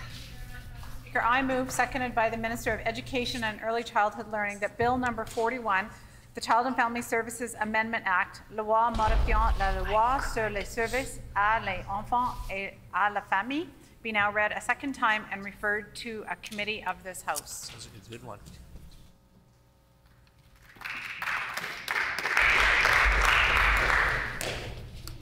It has been moved by the Honourable Minister of Families, seconded by the Honourable Minister of Education and Early Childhood Learning, that Bill number 41, the Child and Family Services Amendment Act, be now read a second time and be referred to a committee of this House.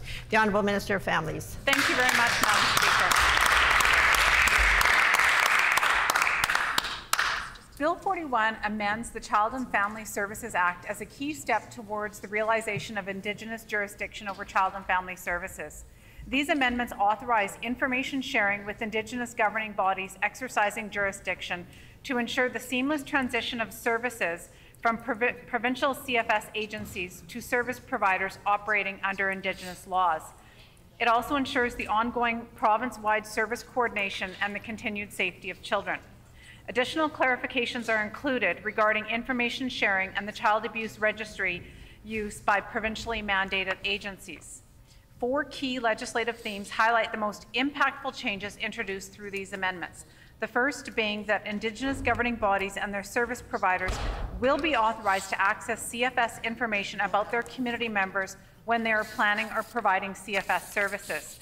This includes authorizing trustees or public bodies to share information with Indigenous service providers that may be protected under the Personal Health Information Act or the Freedom of Information and Protection of Privacy Act, if it is necessary for the health, safety, and well-being of a child. Second, it authorizes an administrative service transfer process so that CFS cases can be transferred from provincially mandated CFS agencies to Indigenous service providers without engaging the provincial court.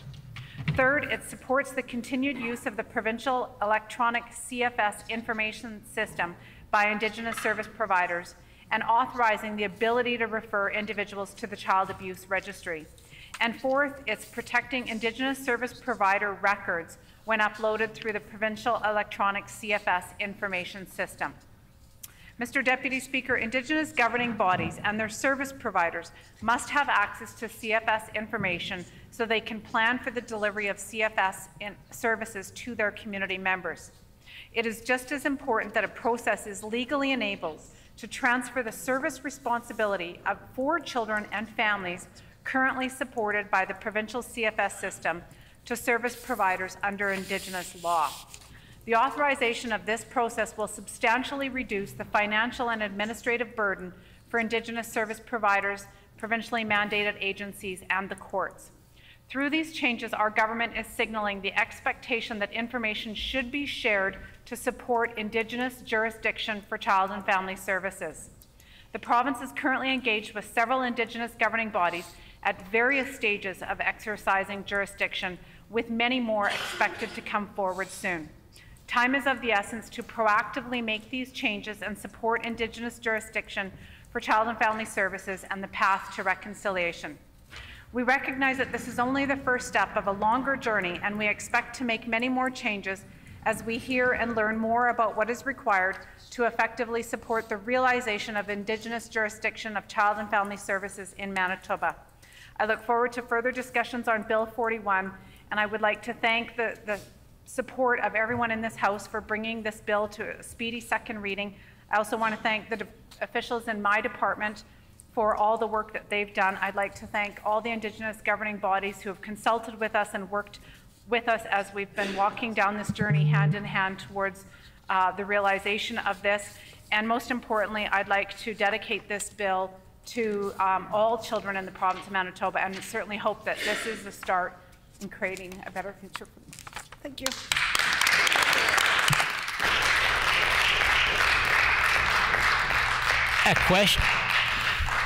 A question period of up to 15 minutes will be held. Questions may be addressed to the minister by any member in the following sequence. First question by the official opposition critic or designate.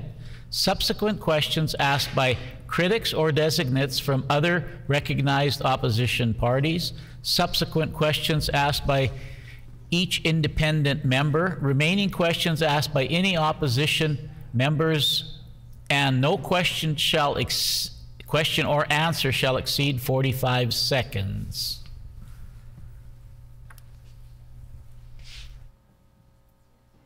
The member for DePauw-Camisac. Thank you, Mr. Deputy Speaker.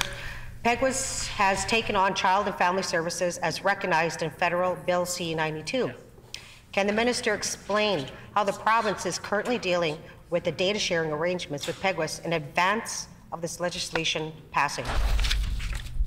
The Honourable Minister of Families. Well, thank you very much, Mr. Deputy Speaker. And this legislation is pertinent to pass, and it is our hope that it receives a royal assent tomorrow, so then we can share information, anything that is in the provincial CFS information sharing database, or information database, and we would also be able to share information under the Child Abuse Registry with PEGWS without a court order. This legislation paves the way for that process.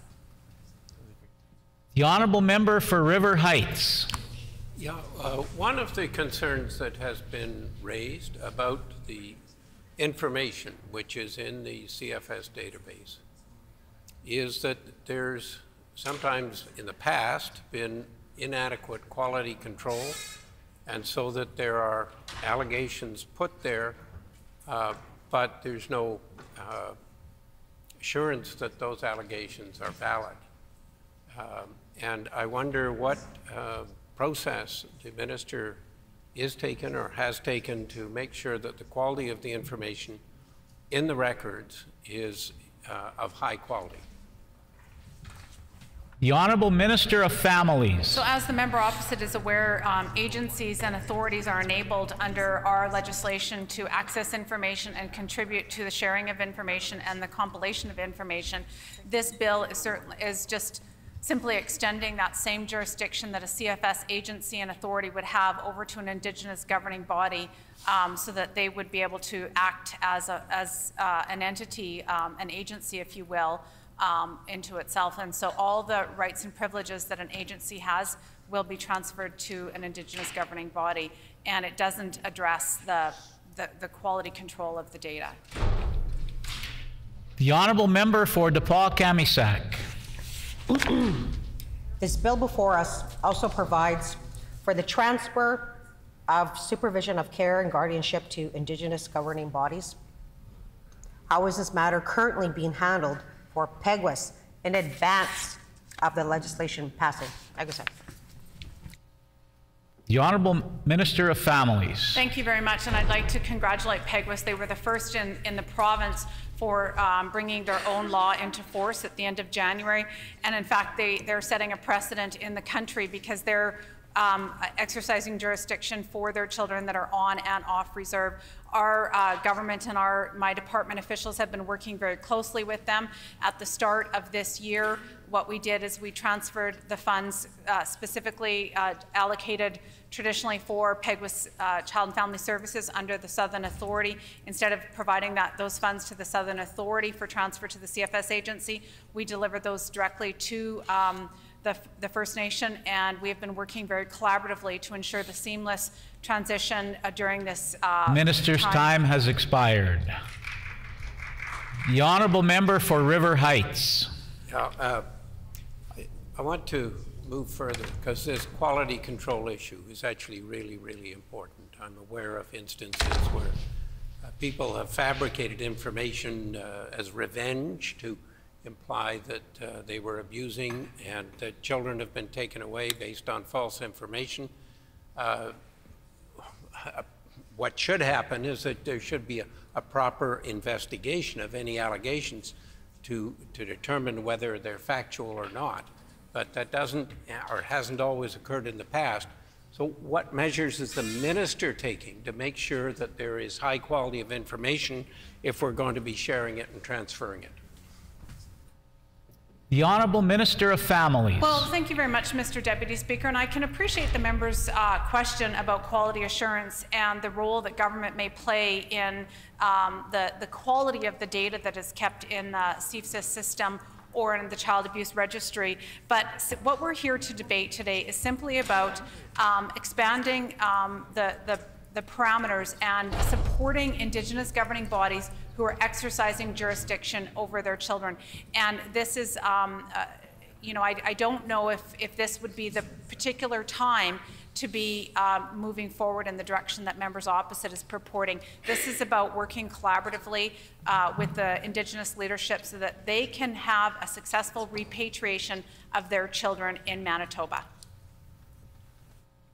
The member for DePaul-Camisac. Thank you. This bill makes it even more important that the CFS database is kept up to date. What steps is the minister taking to improve that system? The Honourable Minister of Families. Thank you. At this current moment, and the bill that we're debating right now is about facilitating the Indigenous governing bodies' ability to exercise jurisdiction and to assume the successful repatriation of their children under the federal act respecting First Nations, Inuit, and Métis children, youth, and families. It is really important that we move forward in empowering Indigenous governing bodies and work then collaboratively, whether it be with a provincial CFS, a provincially mandated CFS agency, or an Indigenous governing body, that the database that we all collectively share is of the highest information and integrity of information. And that is definitely a possibility for future discussion. The Honourable Member for River Heights. Yeah, we certainly support the sharing of information because we think this can be very helpful. But the first and foremost and most important item should be that that information is accurate, that there are some quality standards there. Because if we're sharing information and it's not accurate, this is a huge problem. And it's a problem that has occurred in the past, and is a problem why some agencies are not as ready to participate in sharing as perhaps we would like. I think this is really fundamental, and I'm disappointed that the minister is not going to do more in terms of quality control. I would ask the minister if a person who's affected... The honourable member's time has expired. Well, thank you very much, Mr. Deputy Speaker. And I'm disappointed that this The Honourable Minister of Families. Thank you very much, Mr. Deputy Speaker. And I'm very disappointed that this member may be suggesting that Indigenous governing bodies are not to be provided the same information and given the same integrity that we would be giving another CFS agency. If I was in here creating another agency under the provincial mandate, would we be having this discussion? I would certainly hope that this member is not suggesting a different standard for Indigenous governing bodies exercising jurisdiction over child welfare.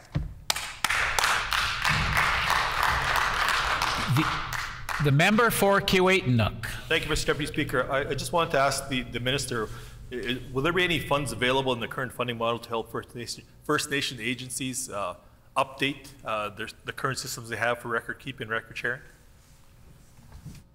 The Honourable Minister of Families. Thank you very much, Mr. Deputy Speaker, and that is a great question. One of the things that we have done as a government is assured all Indigenous governing bodies who are moving forward in this process that we want to have a seamless transition, and that all of the funding, the current funding levels that we have set today would be available to the Indigenous governing body.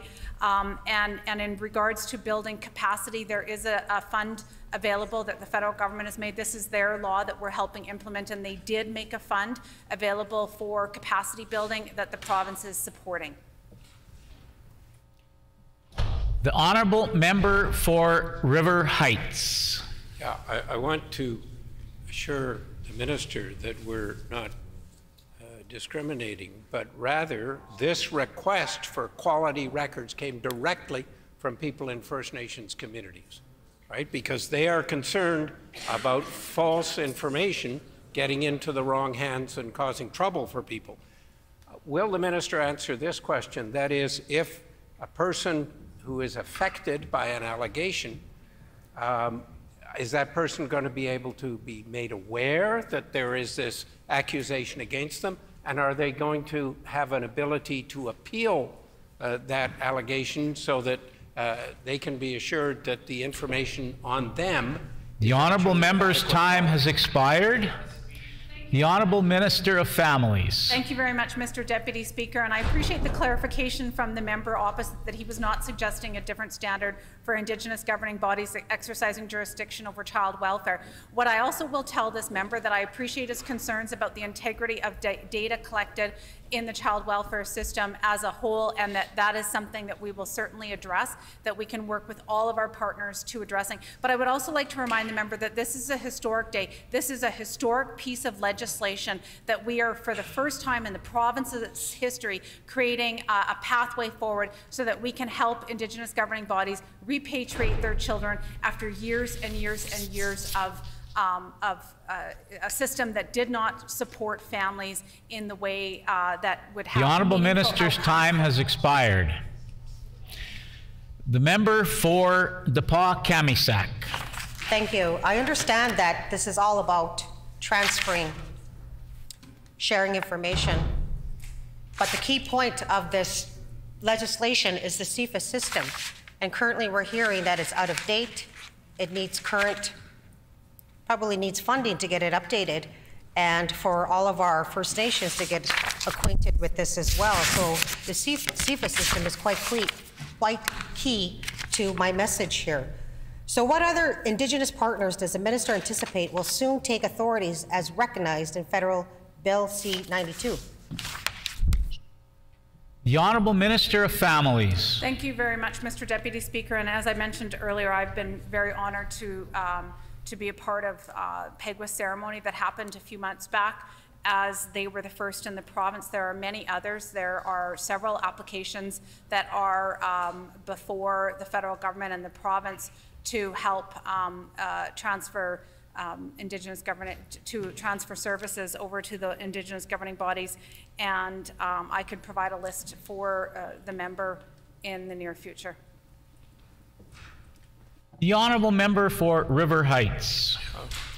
I want to thank the minister for her efforts in bringing this forward, but I really believe that we need a major effort to make sure that the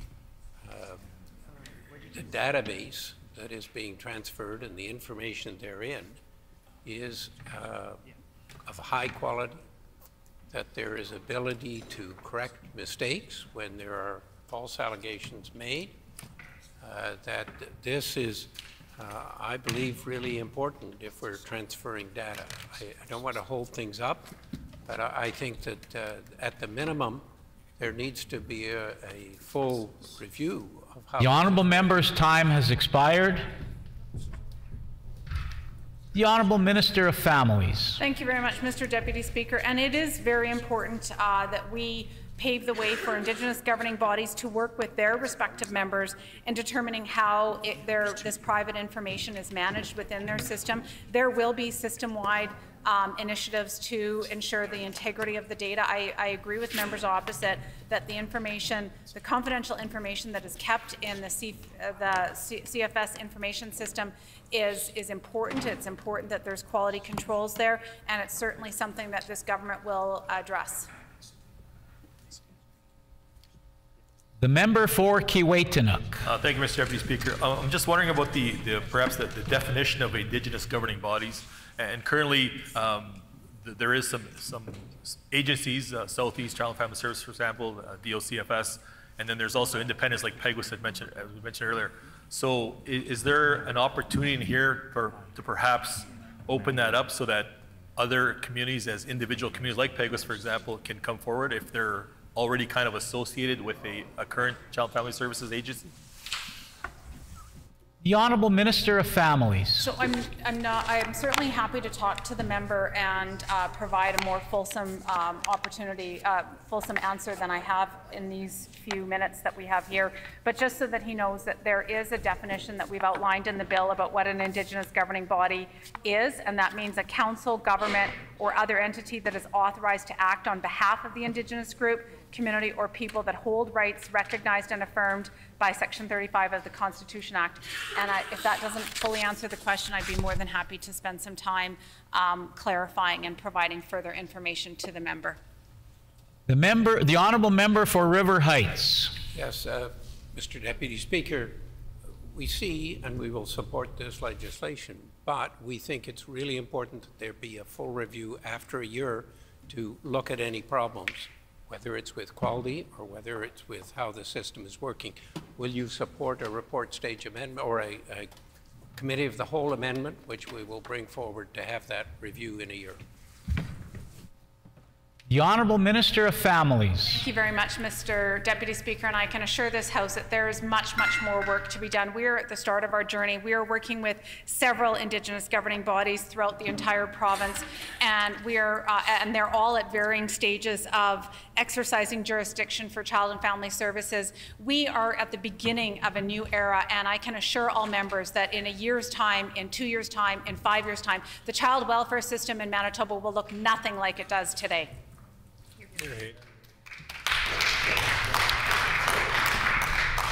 Time for questions has expired. The floor is now open for debate. The member for DePaul-Camisac. Thank you, Mr. Deputy Speaker. It's always a privilege to stand here to put a few words on record in such as very important legislation as this. As many know, CFS legislation policies have been very endearing into my family and my community, especially with Indigenous people. So it's quite honorable to stand here and talk about this. So first of all, I want to put on record that we support this legislation and believe it is important to move forward quickly with it. And I'm proud of my community, Pegwas First Nation, part of my constituency, with them moving, which I agree with the minister, which is indeed historic. I believe OCN was on that trail. I could have believed that we could have been our first, but chief and council re-election, views change. So it's kind of concerning right there. So this change is welcome, but we got to talk about procedural matters that need to be addressed to ensure proper record keeping across systems, as well as for arrangements for transfer of children across systems. So we all agree that this bill will provide information held by Child and Family Services agencies to Indigenous governments and service providers choosing to take legislative authority over children in care. The information being exchanged includes details about children, families receiving services, as well as personal health information and access to the Child Abuse Registry. Bill 41 is a step to bring Manitoba in line with federal Bill C-92 legislation, which recognizes First Nations, Inuit, and Métis authority over child welfare. Now, the key point of this is the CFS system. It's a case file database. Bill 41 will formally extend access to Manitoba's CFS information system. However, this system, which is quite crucial within this legislation, is decades-old computer system that tracks thousands of children in Manitoba's protection services that really needs to be improved. The current computer system was created in 1993. Has there been any discussions to update this system? Because the provincial auditor general has said about this system, CFIS, that is, quote, out of date, not complete, and not accurate. Mr. Deputy Speaker, this is quite concerning with this legislation, especially if this information is coming straight from the Auditor General. And as we heard from members here and from myself, there is concerns coming from the First Nations communities too, and families such as mine. We affirm the rights of First Nations, Inuit, Métis people to exercise jurisdiction over CFS services. However, we also recognize that there is potential that more complexity may be added to an already complex system. That is why the CFS system needs to be improved. And this is key, because even more so as the system is extended to existing or new authorities and bodies. Mr. Deputy Speaker, we all want our children to grow up in safe and loving homes with the supports they need to get a good start and a good education. We want to see real action to reunify families and reduce the number of children in care. I've heard from many people in my constituents and people working within CFS agencies that the size of the files of children in care are much greater than one file tower with the reunification file systems. So that shows you that there is more work put into apprehending children rather than reunification. I myself have just been granted the conversation to adopt my own two nieces after 7 years. Tell me, where is unification in that? I've spoken to several ministers, I've spoken to several agencies, so my concern, my own community, 7 years to actually look at me to adopt my two nieces were being separated, okay?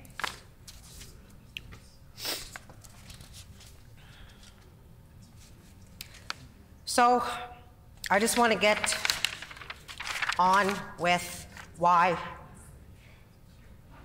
Sorry, I'm getting a little bit verklempt here. Okay, let's talk about block funding here. The block funding model is detrimental towards the agency, and it is clear that their ultimate goal is to reduce costs of all costs, reduce costs at the expense of children currently in care, reduce costs at the expense of children and families. So with my concern here is that with leadership from all levels going into this process, how much is there going to be for the capacity building for other First Nations who do want to have their own agency? I've participated in community consultation in Opaskwayak Cree Nation regarding our own laws that we wanted to implement. And it was quite exciting for me to attend that, especially as family's critic, especially as somebody who has been within the system has been in your home. They're like cockroaches, they never get out, and your file is there forever. And my concern is that within our own communities, what the member for River Heights was bringing up, how are we going to be protected too as well when it comes to false information? How is it going to be, how is MACY going to be tagged into here as well? And I also want to talk about leadership as well.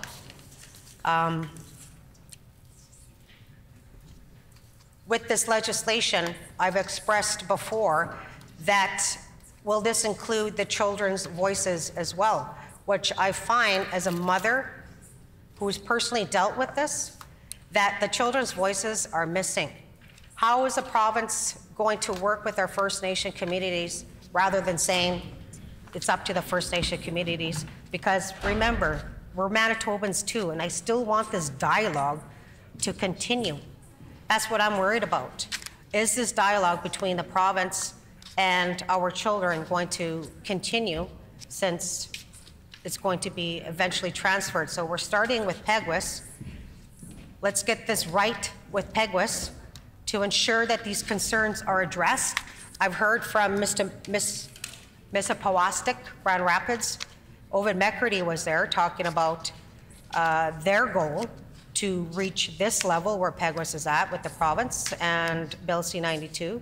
But there's concerns from the community, legit concerns about privacy, about whether we're going to be taken seriously by our own people, you know, versus legislation, versus First Nation legislation. And I know that. I can say that as a former band counselor and somebody who's been treated badly by this system in my own community. So with this, I support this. However, there's still concerns that need to be addressed. And as critic for families, I'm willing and ready to work with the government and other government entities to make sure we get this right for Peguis.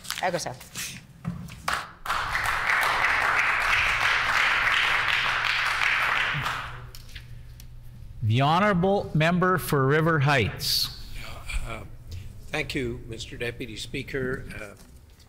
We see the importance of having this bill proceed so that the Peguis First Nation and their Child and Family Services Agency can operate effectively together with the provincial government and other First Nations in order to look after the lives of children and families.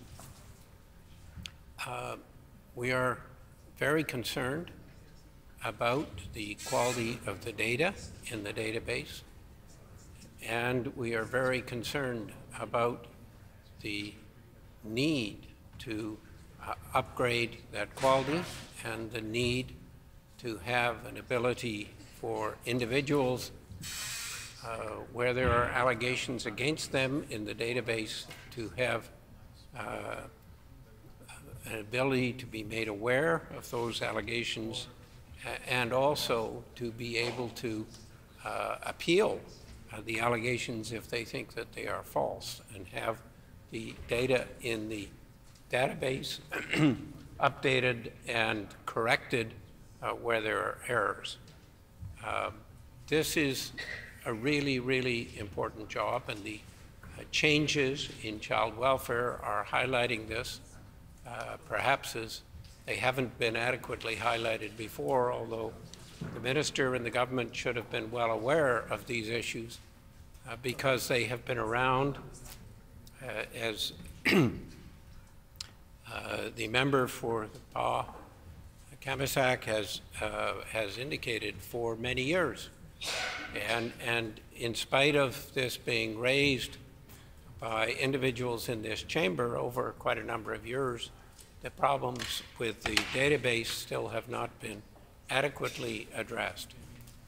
So we look forward to this measure moving forward, but we look forward with some trepidation and some concern about the information that's in the database and the need for the government to invest significant funds with agencies around the province and perhaps in other ways to make sure that the quality of the information is at the standard that it needs to be, because we are working with the lives of children and families. I can tell you a couple of stories. One, this was a mother who was in a First Nations community, and she was, as usual, ready to welcome her children coming home from school on the bus. And but they didn't arrive. And she was in a bit of a panic as to what was happening, and so she started calling around, including to various sources, the police department, saying the kids were missing. And she found out that the kids had been apprehended. And so she made inquiries as to what was the reason and why was the apprehension occurring. And after her investigation, what she found was this. She had been helping a niece of hers, and she'd been helping the niece of hers by providing a little bit of money here and there to help her get along and to help her, as she thought, have a better life. Well, her sister came to her and explained that what the niece was doing was using that money to purchase drugs. And she said to this woman, who was the mother whose children had been taken away, that you have to stop giving her, the niece, any money at all. And so she did. And when she stopped giving the niece the money, the niece got very upset, and she called CFS, and she made an accusation against this woman, and her children were taken away. And this accusation, which was not accurate, resulted in the children being taken away. And it took several years, not a day, not a week, not a month, not a year, several years until she got those kids back. It was horrible. And this was all because of an accusation made in revenge under this situation. And you know, it's hard to explain to people who don't understand what is happening in families and in the system, that these sorts of inaccuracies can get into the system and cause problems and cause kids to be taken away from their families and put into care, and information to get into the CFIS database. I don't know 100% exactly what was put into the database, but I presume that this information likely got into the database. I can tell you another story, and this, as opposed to the first one, which I can verify all the details, but this was a woman who was living in Manitoba housing, and she was very concerned about her kids and her kids being taken away. And if you're living in poor circumstances and you don't have resources, you're very vulnerable. And she was hearing and being told that, look, don't you do this, don't do this, or we'll send in an accusation and your kids will be taken away. You know, this system, which was set up to protect kids, has not always worked nearly as well as it should have worked. And it's about time to finally get this database into shape so that the information that's in there is known to be accurate, that false information and false accusations can be addressed and corrected. We're going to be transferring private information.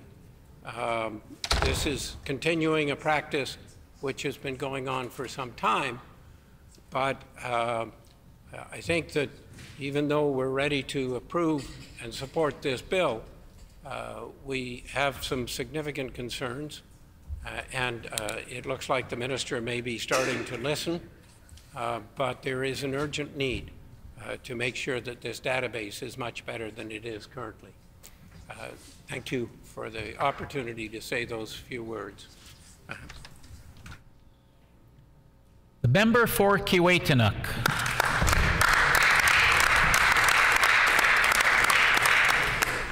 Thank you, Mr. Acting Deputy Speaker, to chance to share a few words on Bill 41, the Child and Family Services Amendment Act. Director, authorities, agencies, governing bodies, service providers, it's somewhat unfortunate that that's how we describe and we talk about our children in Manitoba. And I say unfortunate because there's not necessarily a finger to point at an individual or even a group of individuals, but as a collective here in Manitoba, we've now come to this point that we have to have all of these pieces in place rather than get at the root causes. And there's significant root causes, and of course when we talk about child and family services and the CFS system here in Manitoba, the children in care, disproportionately, those are Indigenous children. And in some of my past roles, I've been involved in child welfare. And one thing I've consistently said, Mr. Deputy Speaker, is our goal in that role and as providers and workers in that system is to work yourself out of a job. And by that, I mean you've now come and you've gone full circle and you've brought those children back to no longer having to feel they're dependent on or reliant on or a part of the child welfare system or an apprehension system for that matter. This bill brings forth, and the minister had alluded to, it's a step. Are we there yet? Absolutely not, but it's a step in the right direction. So information sharing is also very important when it comes time to child welfare, not only in Manitoba, but across the country. And when I say that, Mr. Acting Deputy Speaker, it's about, there's a number of factors that have been in place when we talk about the Privacy Act, children being taken into care, being apprehended, being taken miles away from home, communities, provinces, even countries away. And that information has always kind of been bottled up, been put in a silo and not being able to be shared with the people that are truly looking out for the best interests of those children. And Mr. Acting Deputy Speaker, that's unfortunate that in some cases that was also used as a reason to hide behind, to keep that perpetual system going, because there seemed to be a reluctance to actually change the system, to get rid of the system, to unify those children back at home. And that should be the goal.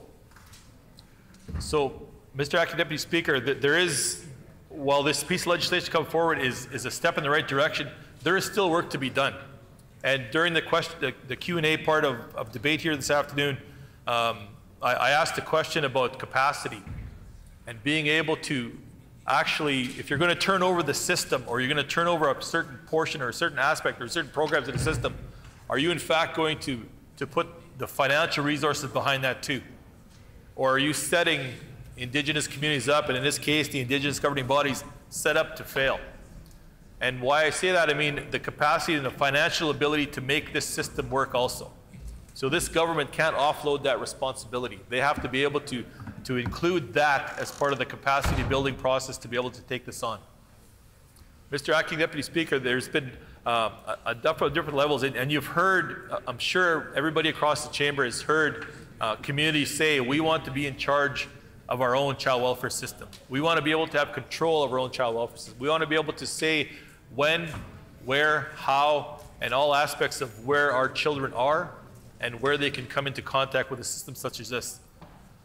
So those resources for those communities have to be there. So I did ask the question, Mr. Acting Deputy Speaker, about the fact of the definition of the Indigenous governing body. Because we have different levels here in the province. We have AMC, SAO, MKO, various tribal councils, various CFS agencies, including independent First Nations. So the question remains is, if we have 60 plus First Nations here in Manitoba, if they all wanted to take on their own and be identified as an Indigenous governing body on their own as their home community, is the financial resource there to allow that to happen? Is that capacity going to be built into this legislation to allow that to happen?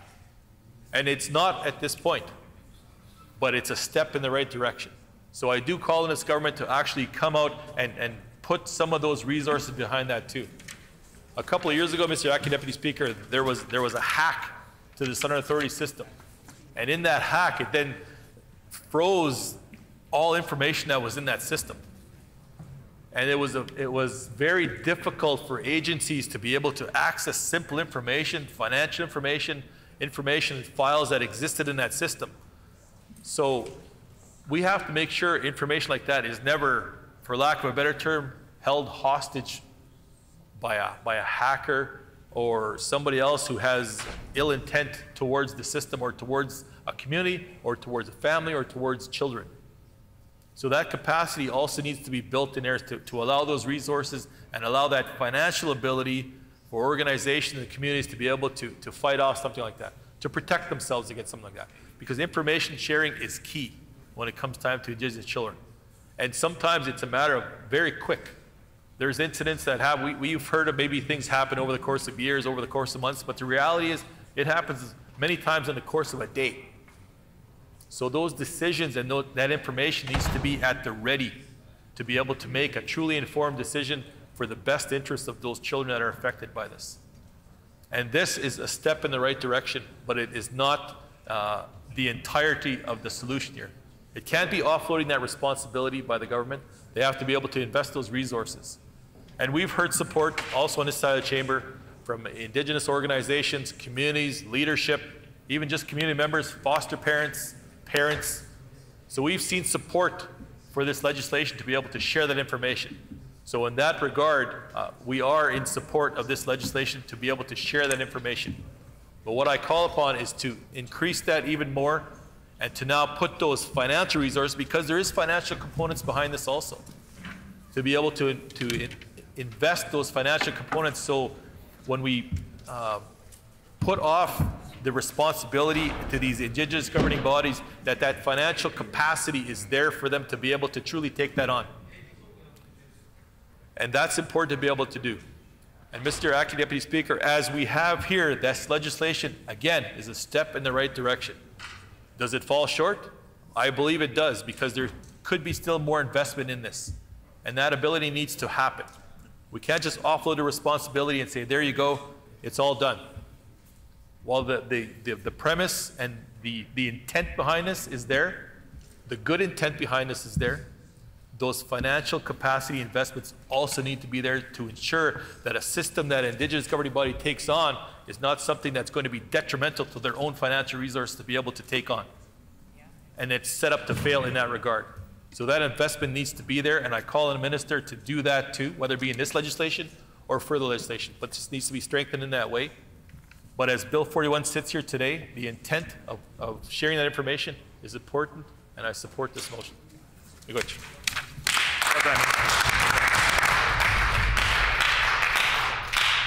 Are there any further speakers to second reading of Bill 41?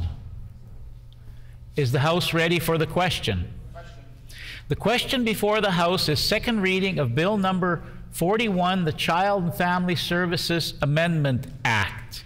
Is it the pleasure of the House to adopt the motion? Agreed? Agreed and so ordered. I declare the motion carried. The Honourable Minister of Justice.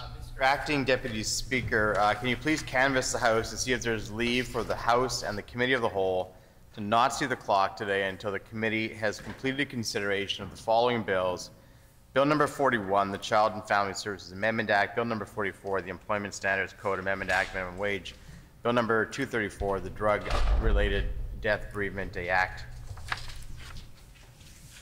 Is leave for the House and Committee of the Whole not to see the clock until the committee has completed consideration of the following bills: Bill 41, the Child and Family Services Amendment Act; Bill 44, the Employment Standards Amendment Code Act, Minimum Wage; Bill 234, Drug-Related Death Bereavement Day Act.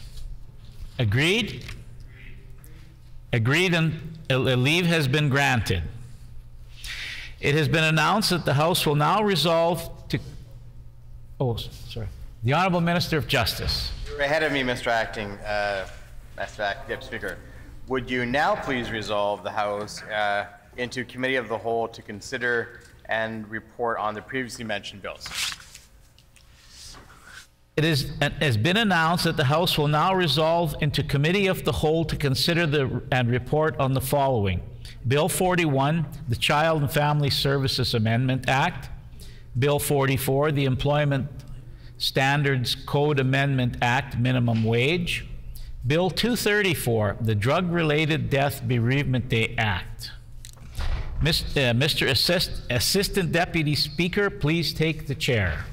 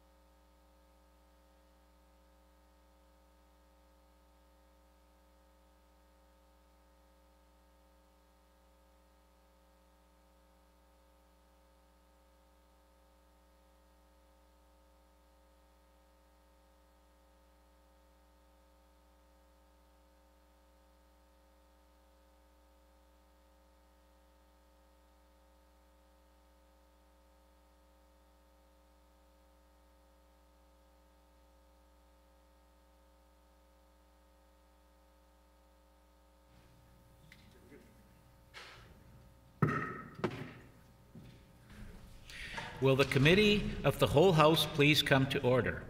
As announced, this committee will now consider the following: Bill number 41, the Child and Family Services Amendment Act.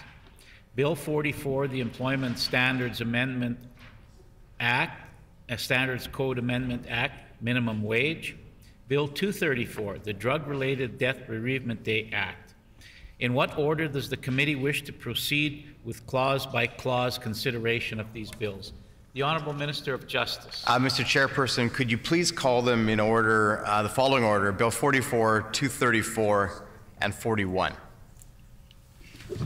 It has been suggested that the committee do Bill 44, followed by Bill 234, followed by Bill 41.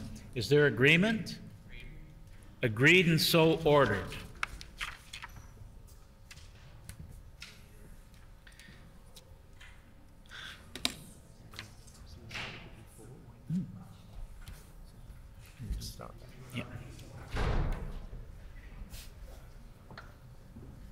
Before we proceed with Bill 44, I want to make all members aware that we have received written submissions from the following: Kevin Rebeck, President of the Manitoba Federation of Labor; John Graham, Director of the Retail Council of Canada; Sean Jeffrey, Executive Director and CEO of the Manitoba Restaurant and Food Services Association; Kathleen Cook, Director, Prairie and Northern Canada at the Canadian Federation of Independent Business; Jeff Traeger, President of UFCW; Lauren Remillard, President of the Winnipeg Chamber of Commerce; Scott Jocelyn, President of the Manitoba Hotel Association; Molly McCracken, Manitoba Director at the Canadian Centre for Policy Alternatives; Kyle Ross, President of the Manitoba Government and General Employees Union.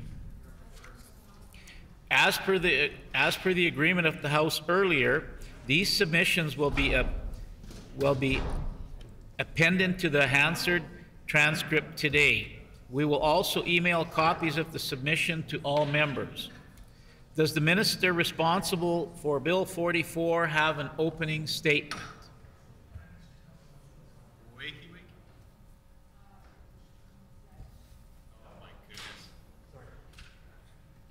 Does the minister responsible for Bill 44 have an opening statement? We thank the minister. Does the critic from the official opposition have an opening statement?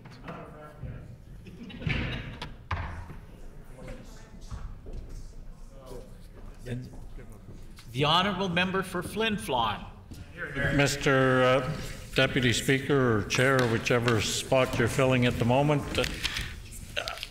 we're certainly not going to stop anything like this from passing, but it's a far cry from what the government could have done, what they should have done.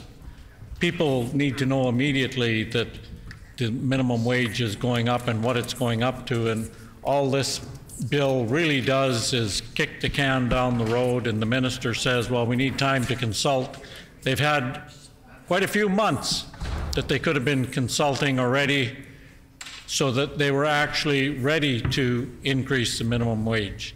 They could have decided, well, every other jurisdiction in Canada has raised the minimum wage already, so we could have said, okay, well, we'll follow along and raise it immediately to $15 and then consult as to where it really should be going forward to turn it into an actual living wage. The minister likes to perpetuate the myth that if you raise the minimum wage, businesses will go out of business, and time after time, jurisdiction after jurisdiction, that's shown to be, quite frankly, just not true.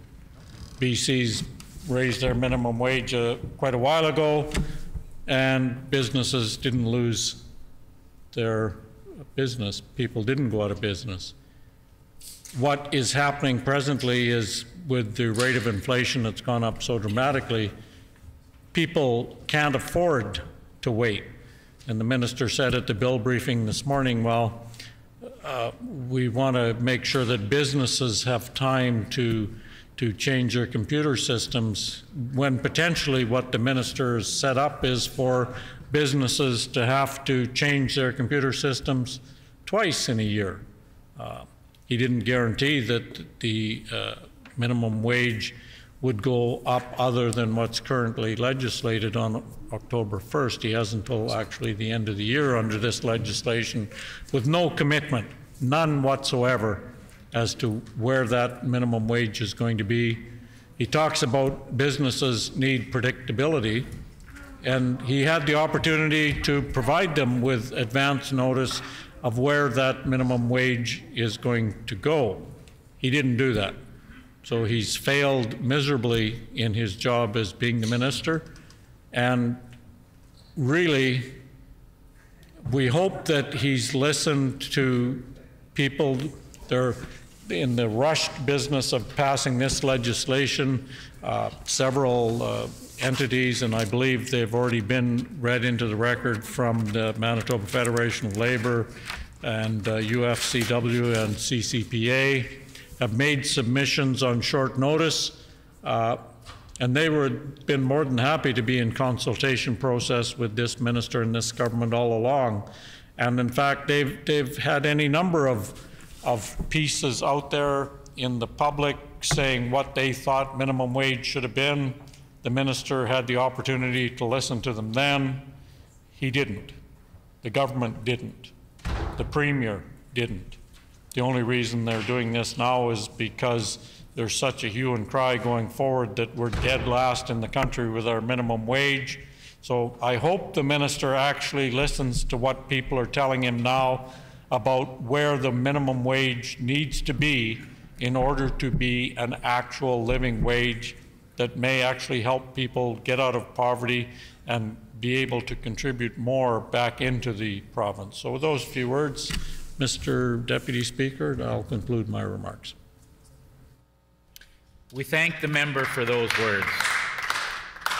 During the consideration of a bill, the enacting clause and the title are postponed until all other clauses have been considered in their proper order. Shall Clause 1 pass? Pass. Clause 1 is accordingly passed. Shall Clause 2 pass? Pass. Clause 2 is accordingly passed. Shall Clause 3 pass? Pass. I hear a no. The honourable member for Flin Flon. I don't, but it won't interfere with my ability to say what I want to say, which is, once again, that the minister has kicked the can down the road. We don't know where he's going to land up. Is it going to be $15 or is it going to be $13.01, just so that they can be over what Saskatchewan is, so that they're not dead last anymore? The minister hasn't given us any indication of where this is going to land up. Thank you.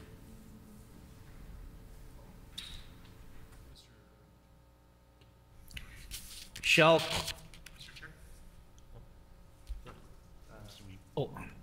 the member for Concordia.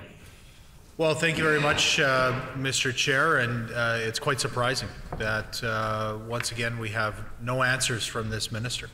No answers to the people of Manitoba who are asking what their minimum wage is going to be raised to. If we believe the tweets of members opposite, we might think one thing. If we hear the heckles from others, we might believe another. But at the end of the day, it's the responsibility of this minister to tell the people of Manitoba how they're going to rectify the damage that they've done over the past 6 years of government. It's quite frankly, it's unbelievable to me that the minister comes without any kind of prepared statement to introduce this bill through the committee process, rushes it through the committee here as in committee of the whole, rather than going to the people of Manitoba to listen to them. Maybe he doesn't want to sit here all evening, listen to members of the public come in and tell them how impacted not only they have been, but in terms of labor, how the members of our labor community have been fighting year after year against this government's austerity and the impacts that it's having on working people in this province.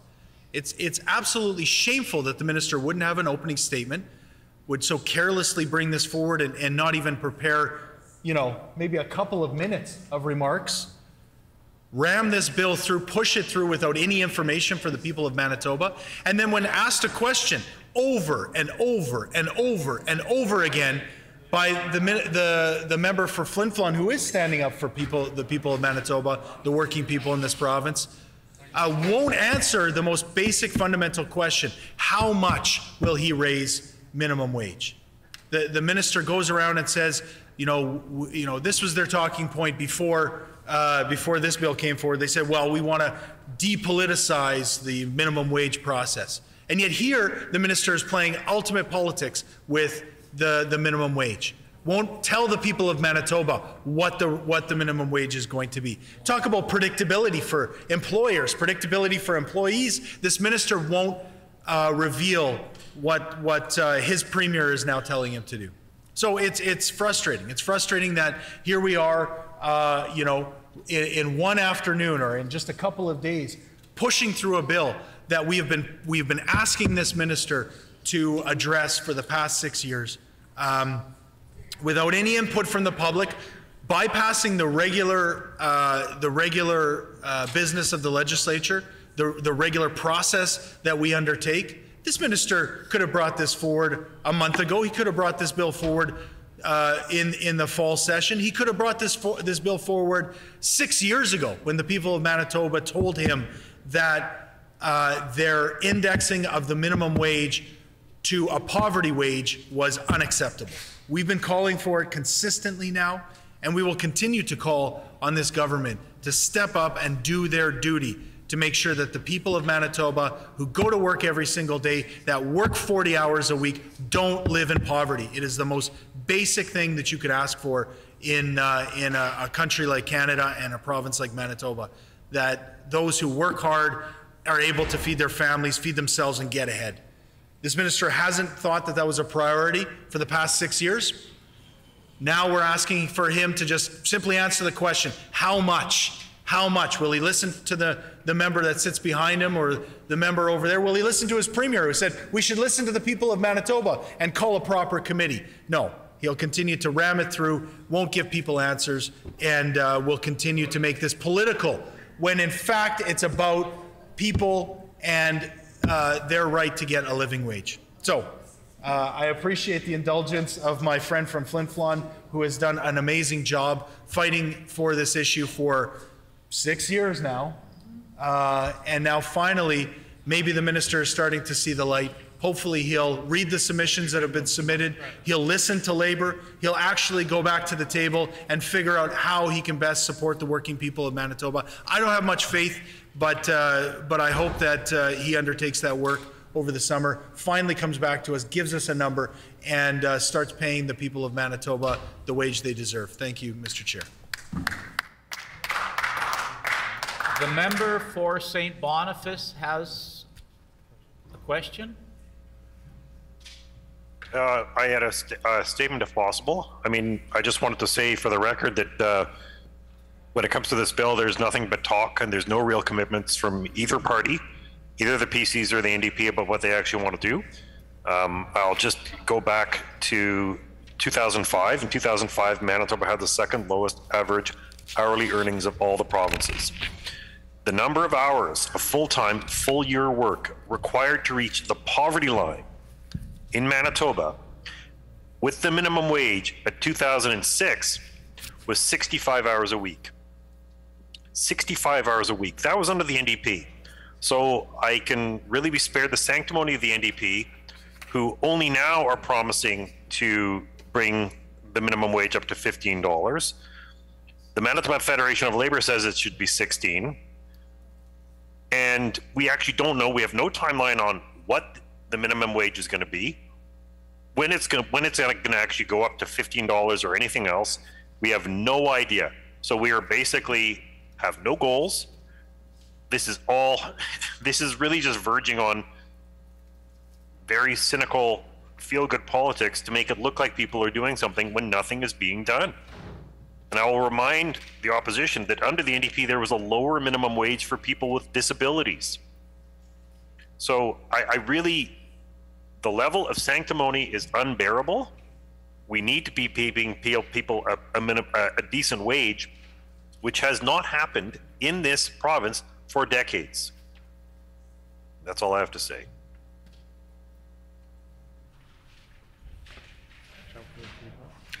Shall Clause 3 pass? Clause 3 is accordingly passed. Shall Clause 4 pass? I hear a no. The member for Flin Flon. Thank you, Mr. Deputy Speaker. It's unfortunate that the minister has chosen to not answer anything that's been brought up this afternoon. One of the things that we learned at the bill briefing this morning, although the minister also at that point in time refused to share the side-by-side for comparison purposes with us. He went through it but wouldn't give us a copy of it, said that they never did. Well, I found some in my files from previous Labour bills where they in fact were there. So, you know, it's once again just this minister, this government refusing to be open and transparent with people of Manitoba, and certainly not sharing the information properly with the opposition. But to get back to my original point, it seems that if the minister deems that the minimum wage should go up because of this year, for example, where the inflation rate is running somewhere north of 6%, but if next year the cost of living is running at 4.9%, the minister with this piece of legislation, and he can clarify this if he wishes, with this piece of legislation it would mean that working Manitobans wouldn't get an increase in the next year because the inflation rate only went up 4.9%. So workers, even if they get an increase this year because of inflation, will again be left next year to fall behind again. So the minister can answer if that is correct.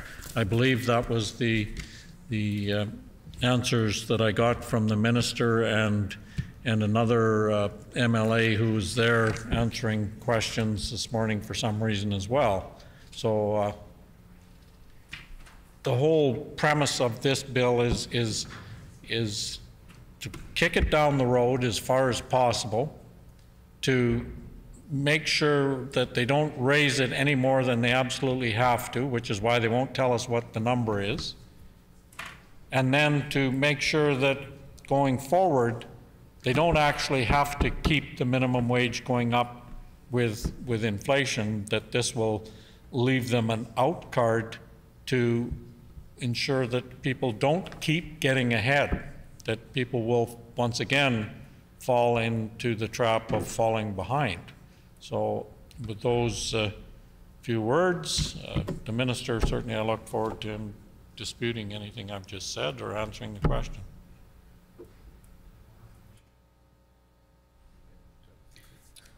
The Honourable Minister of Labour, Consumer Protection and Government Services. Thank you, Mr. Chair. Well, obviously the member opposite didn't listen to the briefing this morning, and he's wrong.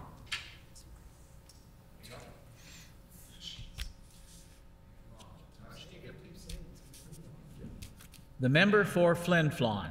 Well, I certainly did, because in fact I asked that very question for someone to explain it better to me at the briefing, and that is the answer that I was given. Thank you. Shall Clause 4 pass? Clause 4 is accordingly passed. Shall Clause 5 pass? Clause 5 is accordingly passed. Shall the enacting clause pass? The enacting clause is accordingly passed. Shall the title pass? The title is accordingly passed. Shall the bill be reported? Agreed, the bill shall be reported. We will now move on to clause by clause of Bill 234, the Drug-Related Death Bereavement Day Act. Before we proceed with Bill 234, I want to make All members aware that we have received written submissions from Janice Gillum, a private citizen, and Arlene Last-Kolb from Overdose Awareness Manitoba. As per the agreement of the House earlier, these submissions will be appended to the Hansard transcript for today. We will also email copies of the submission to all members. Does the bill sponsor, the Honourable Member for Point Douglas, have an opening statement? The Honourable Member for Point Douglas. Miigwech, I just want to thank members opposite for supporting this bill. Certainly it's a step in the right direction and a direction that we need to be heading in. We also need to, look at making sure that there's reporting done so that we can accurately, get the resources in place that Manitobans need. We had 372 deaths in 2019, 407 in 2020. This is trending in the wrong direction, and certainly a safe consumption site in this province would help us. Families have been calling for this for probably the last 6 months, so I just want to really say thank you for listening to those families. And certainly this is going to help end stigma, educate the public around drug use, and hopefully help those who are struggling get the help that they need. And we want to ensure that Manitobans get the support so that we're not having to have these bereavement days or add families to coming to these bereavement days. Certainly we've seen this number grow, and that's not something that we want to see with Manitobans. These are our community members, these are our loved ones, and these are friends and families. And I want to dedicate this to a few people. The member from St. John's mother, Sharon Fontaine, as well as my own father, Steve Tayo, and Kyle Kematch, who was the co-founder of Drag the Red, did lots of work in the community, whether that was supporting folks with addictions that were along the riverbanks and helping them to, have a purpose coming on the boat and helping to search for loved ones. He certainly helped lift a lot of folks out of addictions. And then certainly I want to, acknowledge all of the families that spoke with me, friends, families, organizations, that help contribute to this bill. This bill is really the making of their work. So I want to acknowledge all of them and all of the families who are grieving a loss of a loved one, and that, to let them know that I dedicate the work that I'm doing to continue to support and advocate for the supports that they need, so that we don't have to have another one die of an overdose in this province. So miigwech.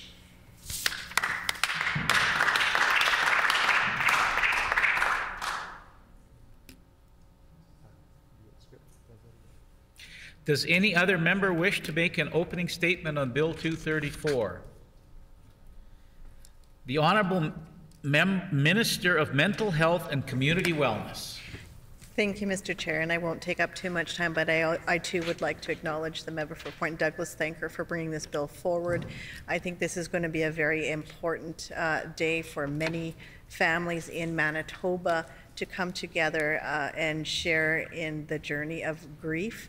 It is a complicated grief when you lose a loved one to drug overdose, and it is important that citizens have a place to go to speak about their journeys, to also help support families who are newly included within this tragic community, but also to give hope for the future and be a part of ending stigma and contributing to harm reductions strategies here in the province. So thank you again to the member for Point Douglas. I really appreciate her efforts, and I thank the families that I met with as well who contributed their feedback and support for this bill, and we are happy as a government to stand together with members opposite to pass this bill. Thank you.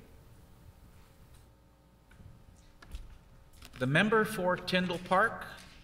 Thank you, Mr. Chairperson, and I just want to echo some of the thoughts that are being shared here this afternoon, and thank the member, commend her for the work and the diligence she has done on this legislation and for bringing so many folks down to the legislature. I think it makes this legislation very impactful to see the faces of so many who have been impacted by loss of overdose and going through that bereavement process. And I think that this legislation has created a lot of dialogue amongst us as MLAs and very healthy dialogue to better educate ourselves within the system as well, Mr. Chairperson. And that's why I want to thank the member for bringing it forward. And I think it's important that we as a province continue to move forward in a positive way with mental health.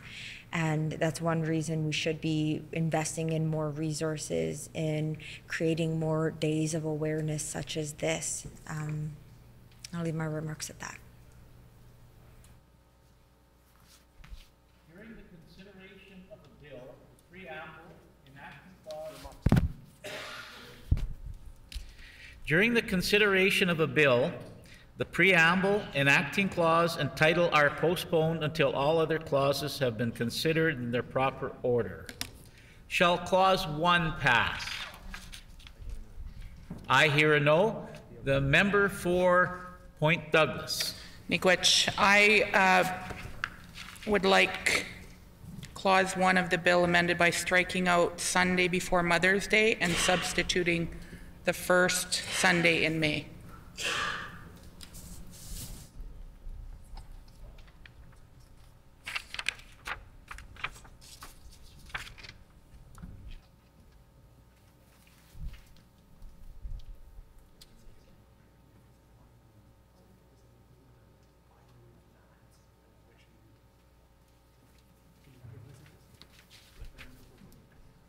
The member for Point Douglas. Miigwech, I move that clause 1 of the bill be amended by striking out Sunday before Mother's Day and substituting first Sunday in May.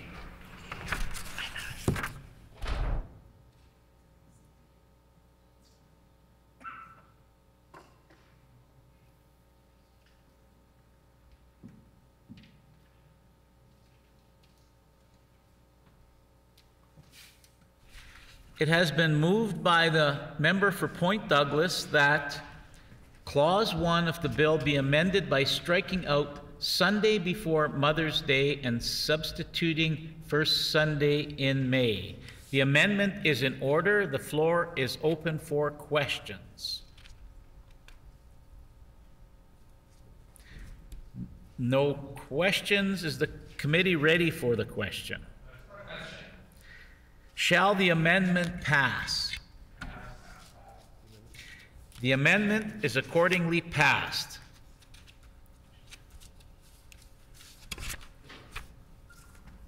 Shall clause 1 pass? Shall clause 1 as amended pass? Clause 1 as amended is passed. Shall clause 2 pass? Clause 2 is accordingly passed. Shall clause 3 pass? Clause 3 is accordingly passed. Shall the preamble pass? The preamble is accordingly passed. Shall the enacting clause pass? The enacting clause is accordingly passed. Shall the title pass? The title is accordingly passed. Shall the bill as amended be reported? Agreed. Agreed. The bill as amended shall be reported. We will now move on to clause by clause of Bill 41, the Child and Family Services Amendment Act. Does the minister responsible for Bill 41 have an opening statement? The Honourable Minister of Families. Thank you very much, Mr. Deputy Speaker. I just want to say how much of an honour it has been to be invited to sharing circles and ceremonies with Indigenous governing bodies as they've been walking down this path towards exercising jurisdiction over child and family services, and how impactful some of the stories that I've heard on this journey that I've had alongside as the minister responsible for the Child and Family Services in the province of Manitoba, to hear firsthand about the shortcomings and the failings of a decades-old system, and then to also be on the cusp of this transformation.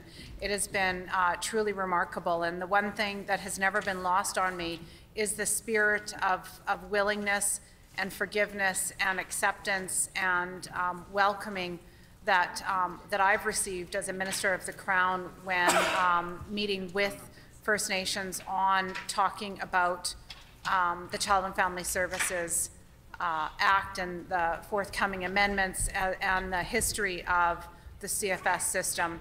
And it is in that spirit of collaboration that they invited me into their circles to talk about the need for a new era of child welfare, that I hope to set the table for all of us in this chamber and all future members of this chamber who will be debating and discussing the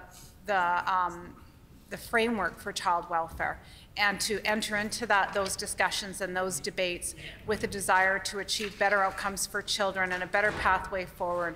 And it is my sincere hope that Bill 41 is the start of the depoliticization of child welfare, so that we can all come into an agreement. And I think to sit at the table with Indigenous communities who have been predominantly, disproportionately, and negatively impacted by some of the former systems in place, and to be welcomed at that table in a spirit of love is remarkable. And I hope that they lead the example on the way we need to be discussing child and family services in this province. And so with that, I just want to say thanks to all my fellow colleagues in this chamber for expediting this bill. It was recently introduced, and here we are, hopefully on the cusp of this bill receiving royal assent, which is going to mean a lot. It is the first of its kind in Canada. My officials had no framework to draw upon. We were literally at the drawing board ourselves in drafting this legislation, and it is the first piece of legislation to amend the CFS Act in ways to adapt and adjust to this new era. And there will be future legislative amendments required that I certainly hope this bill and the way this House has come together to see this bill brought forward will create that pathway for future amendments to also be brought into this House. So with that, I just again want to thank all members of this House. It's really historic when you think about it for multiple reasons, and I'm just truly grateful that we're here to debate at this bill at this stage.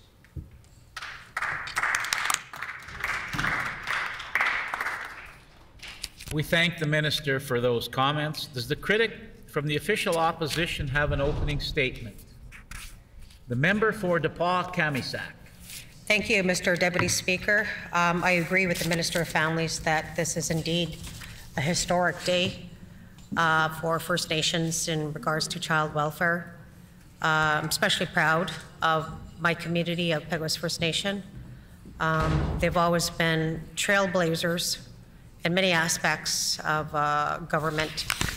And I can share too that OCN was on their way to this new legislation change and to our own laws. So I'm hoping that my First Nation will get on board and be as progressive as Peguis First Nation. It's exciting. Obviously, I support this legislation. It's exciting that this is being pushed through. But of course, there's concerns, as a mother and as a MLA for this area and as the critic. I believe that for the Indigenous communities that are choosing to take legislative authority over their children and care, I'm concerned about the actual system that's in place currently that's outdated. Sensitive information is stored here, and there's going to have to be, capacity building in the future in regards to this. Like, obviously Peguis has that capacity. I've always admired their leadership. And Grand Rapids, Mississippiwastic Cree Nation is also on that path as well. I got to share that a lot of the comments regarding this are of concern, especially within the communities. There's a lot of, they don't trust the system, so, which is under provincial. And so how we're going to trust it, you know, when it's under Indigenous. And these are comments from the community talking to Chief and Council and Child Welfare Service workers in the community. So I agree with them because I've been touched and destroyed by this system myself. And I really want to encourage that Manitoba still has conversations with us, even though this is going to be passed over. And I'm just concerned, you know, when issues come up, we're going to be, that's your jurisdiction. Again, it's going to be that all over again. And the children are still Manitobans too. And I would like to know the relationship too with MACY.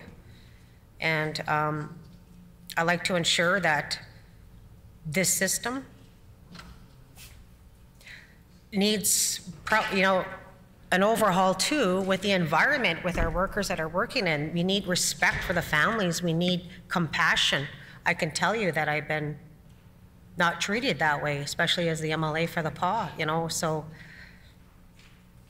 I'm concerned, you know, but I encourage it. I really do. I really, this is progressive thinking, but I'm worried as a mother and who's someone who has been destroyed by this system. So I just want to encourage that conversation still include the province of Manitoba while we're on this journey. So again, I support this legislation, and it's pretty awesome how it's been pushed through, and I'm looking forward to working with my community of Peguis to ensure this is going to be successful and safe. And I really want to push for the reunification files. Like I said, one file tower reunification. Towers and towers of files for children in care. So let's fix that, and I'm willing to work with you on that. Agusan.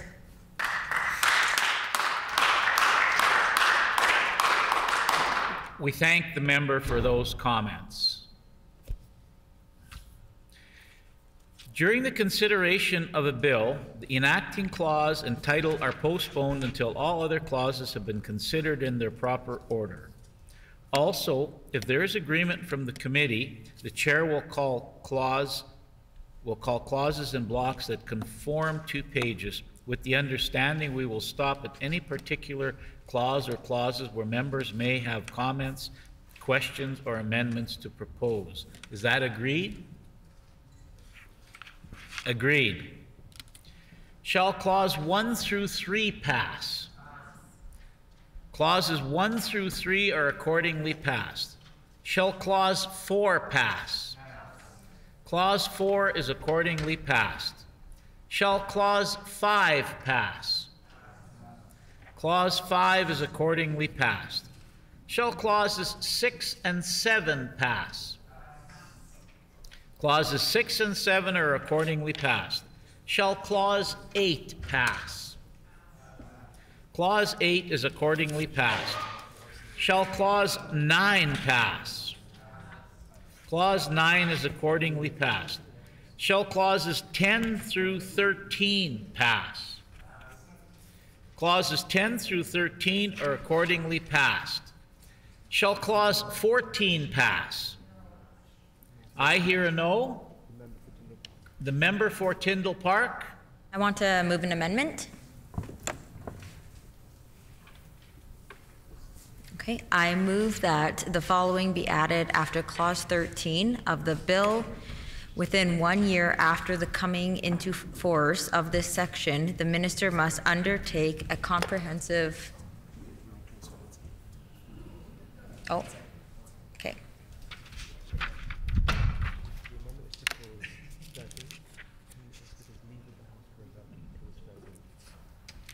Is there leave of the House for an amendment to? Oh, Is there leave of the House to revert back to Clause 13? Agreed?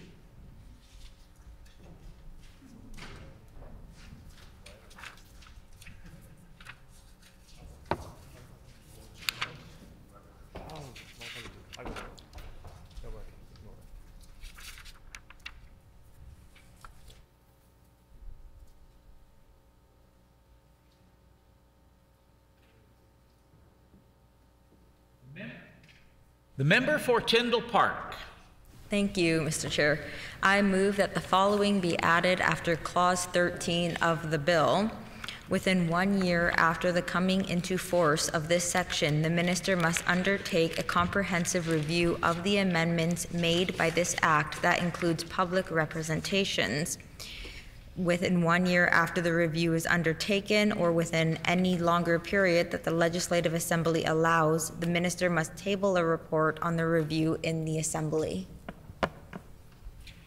It has been moved by Ms. Lamoureux, the member for Tyndall Park, that clause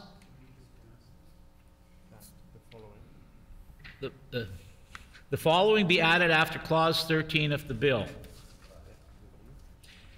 Review 13.1 bracket 1. Within 1 year after coming into force of this section, the minister must undertake a comprehensive review of the amendments made by this act that includes public representations. Tabling report in Assembly 13.1 brackets 2. Within 1 year after review is undertaken or within any longer period that the Legislative Assembly allows, the minister must table a report on the review in the Assembly. The amendment is in order. The floor is open for questions. The Honourable Minister of Families. Thank you, Mr. Deputy Speaker. Does the member have a list of Indigenous governing bodies that she consulted with on this amendment? And if she does, could she please table that? The member for Tyndall Park. Thank you, Mr. Chairperson. And my colleague, the MLA for River Heights, has actually been working with the minister and her department on this legislation, and I believe they would have consulted about this.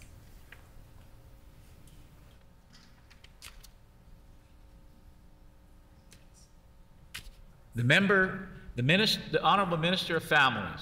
So, Mr. Deputy Speaker, with all due respect, I am a little taken aback that we would be bringing forward an amendment to a bill that is empowering Indigenous governing bodies to exercise jurisdiction without a list of Indigenous governing bodies that was consulted on the amendment. And so, respectfully, I am not inclined to move on this at this particular moment, but I certainly will speak with our partners on this legislation and Indigenous governing bodies in the future, and if they wish to see something like that brought forward, I would be open to that in the future, but at this particular moment, that is not the case. The member for Tyndall Park. Thank you, Mr. Chairperson, and I think it's important to be proactive on legislation, and if we can create a clause that would ensure that a year from now we can check in to see how the legislation is being implemented, that is a nice safeguard to have in place. The Honourable Minister of Families. I think it's really important to do proper consultation, and this legislation is one that is supported by the partners that I've worked with in community and other Indigenous governing bodies for whom this legislation is critically important. And I would like to just remind the member that this legislation is pertinent for passage as soon as possible, and I certainly hope that she is not providing indication that there's going to be a delay in passage, because that would be not beneficial to the communities for whom rely on this legislation.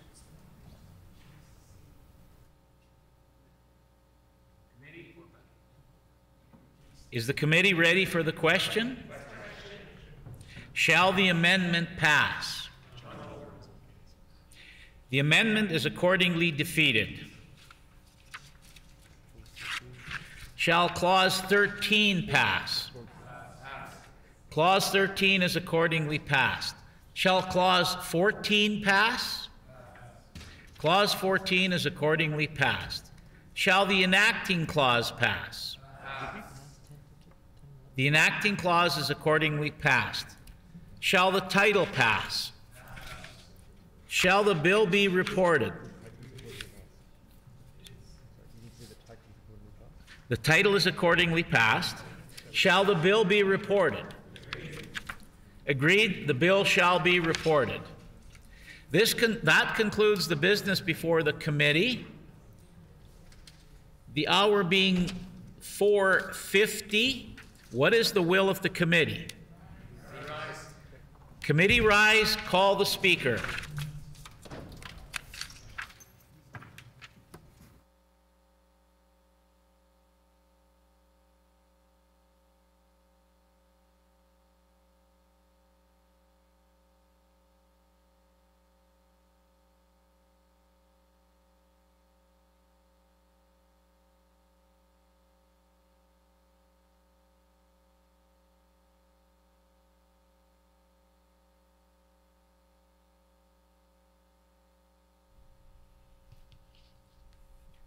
The Honourable Minister of Agriculture.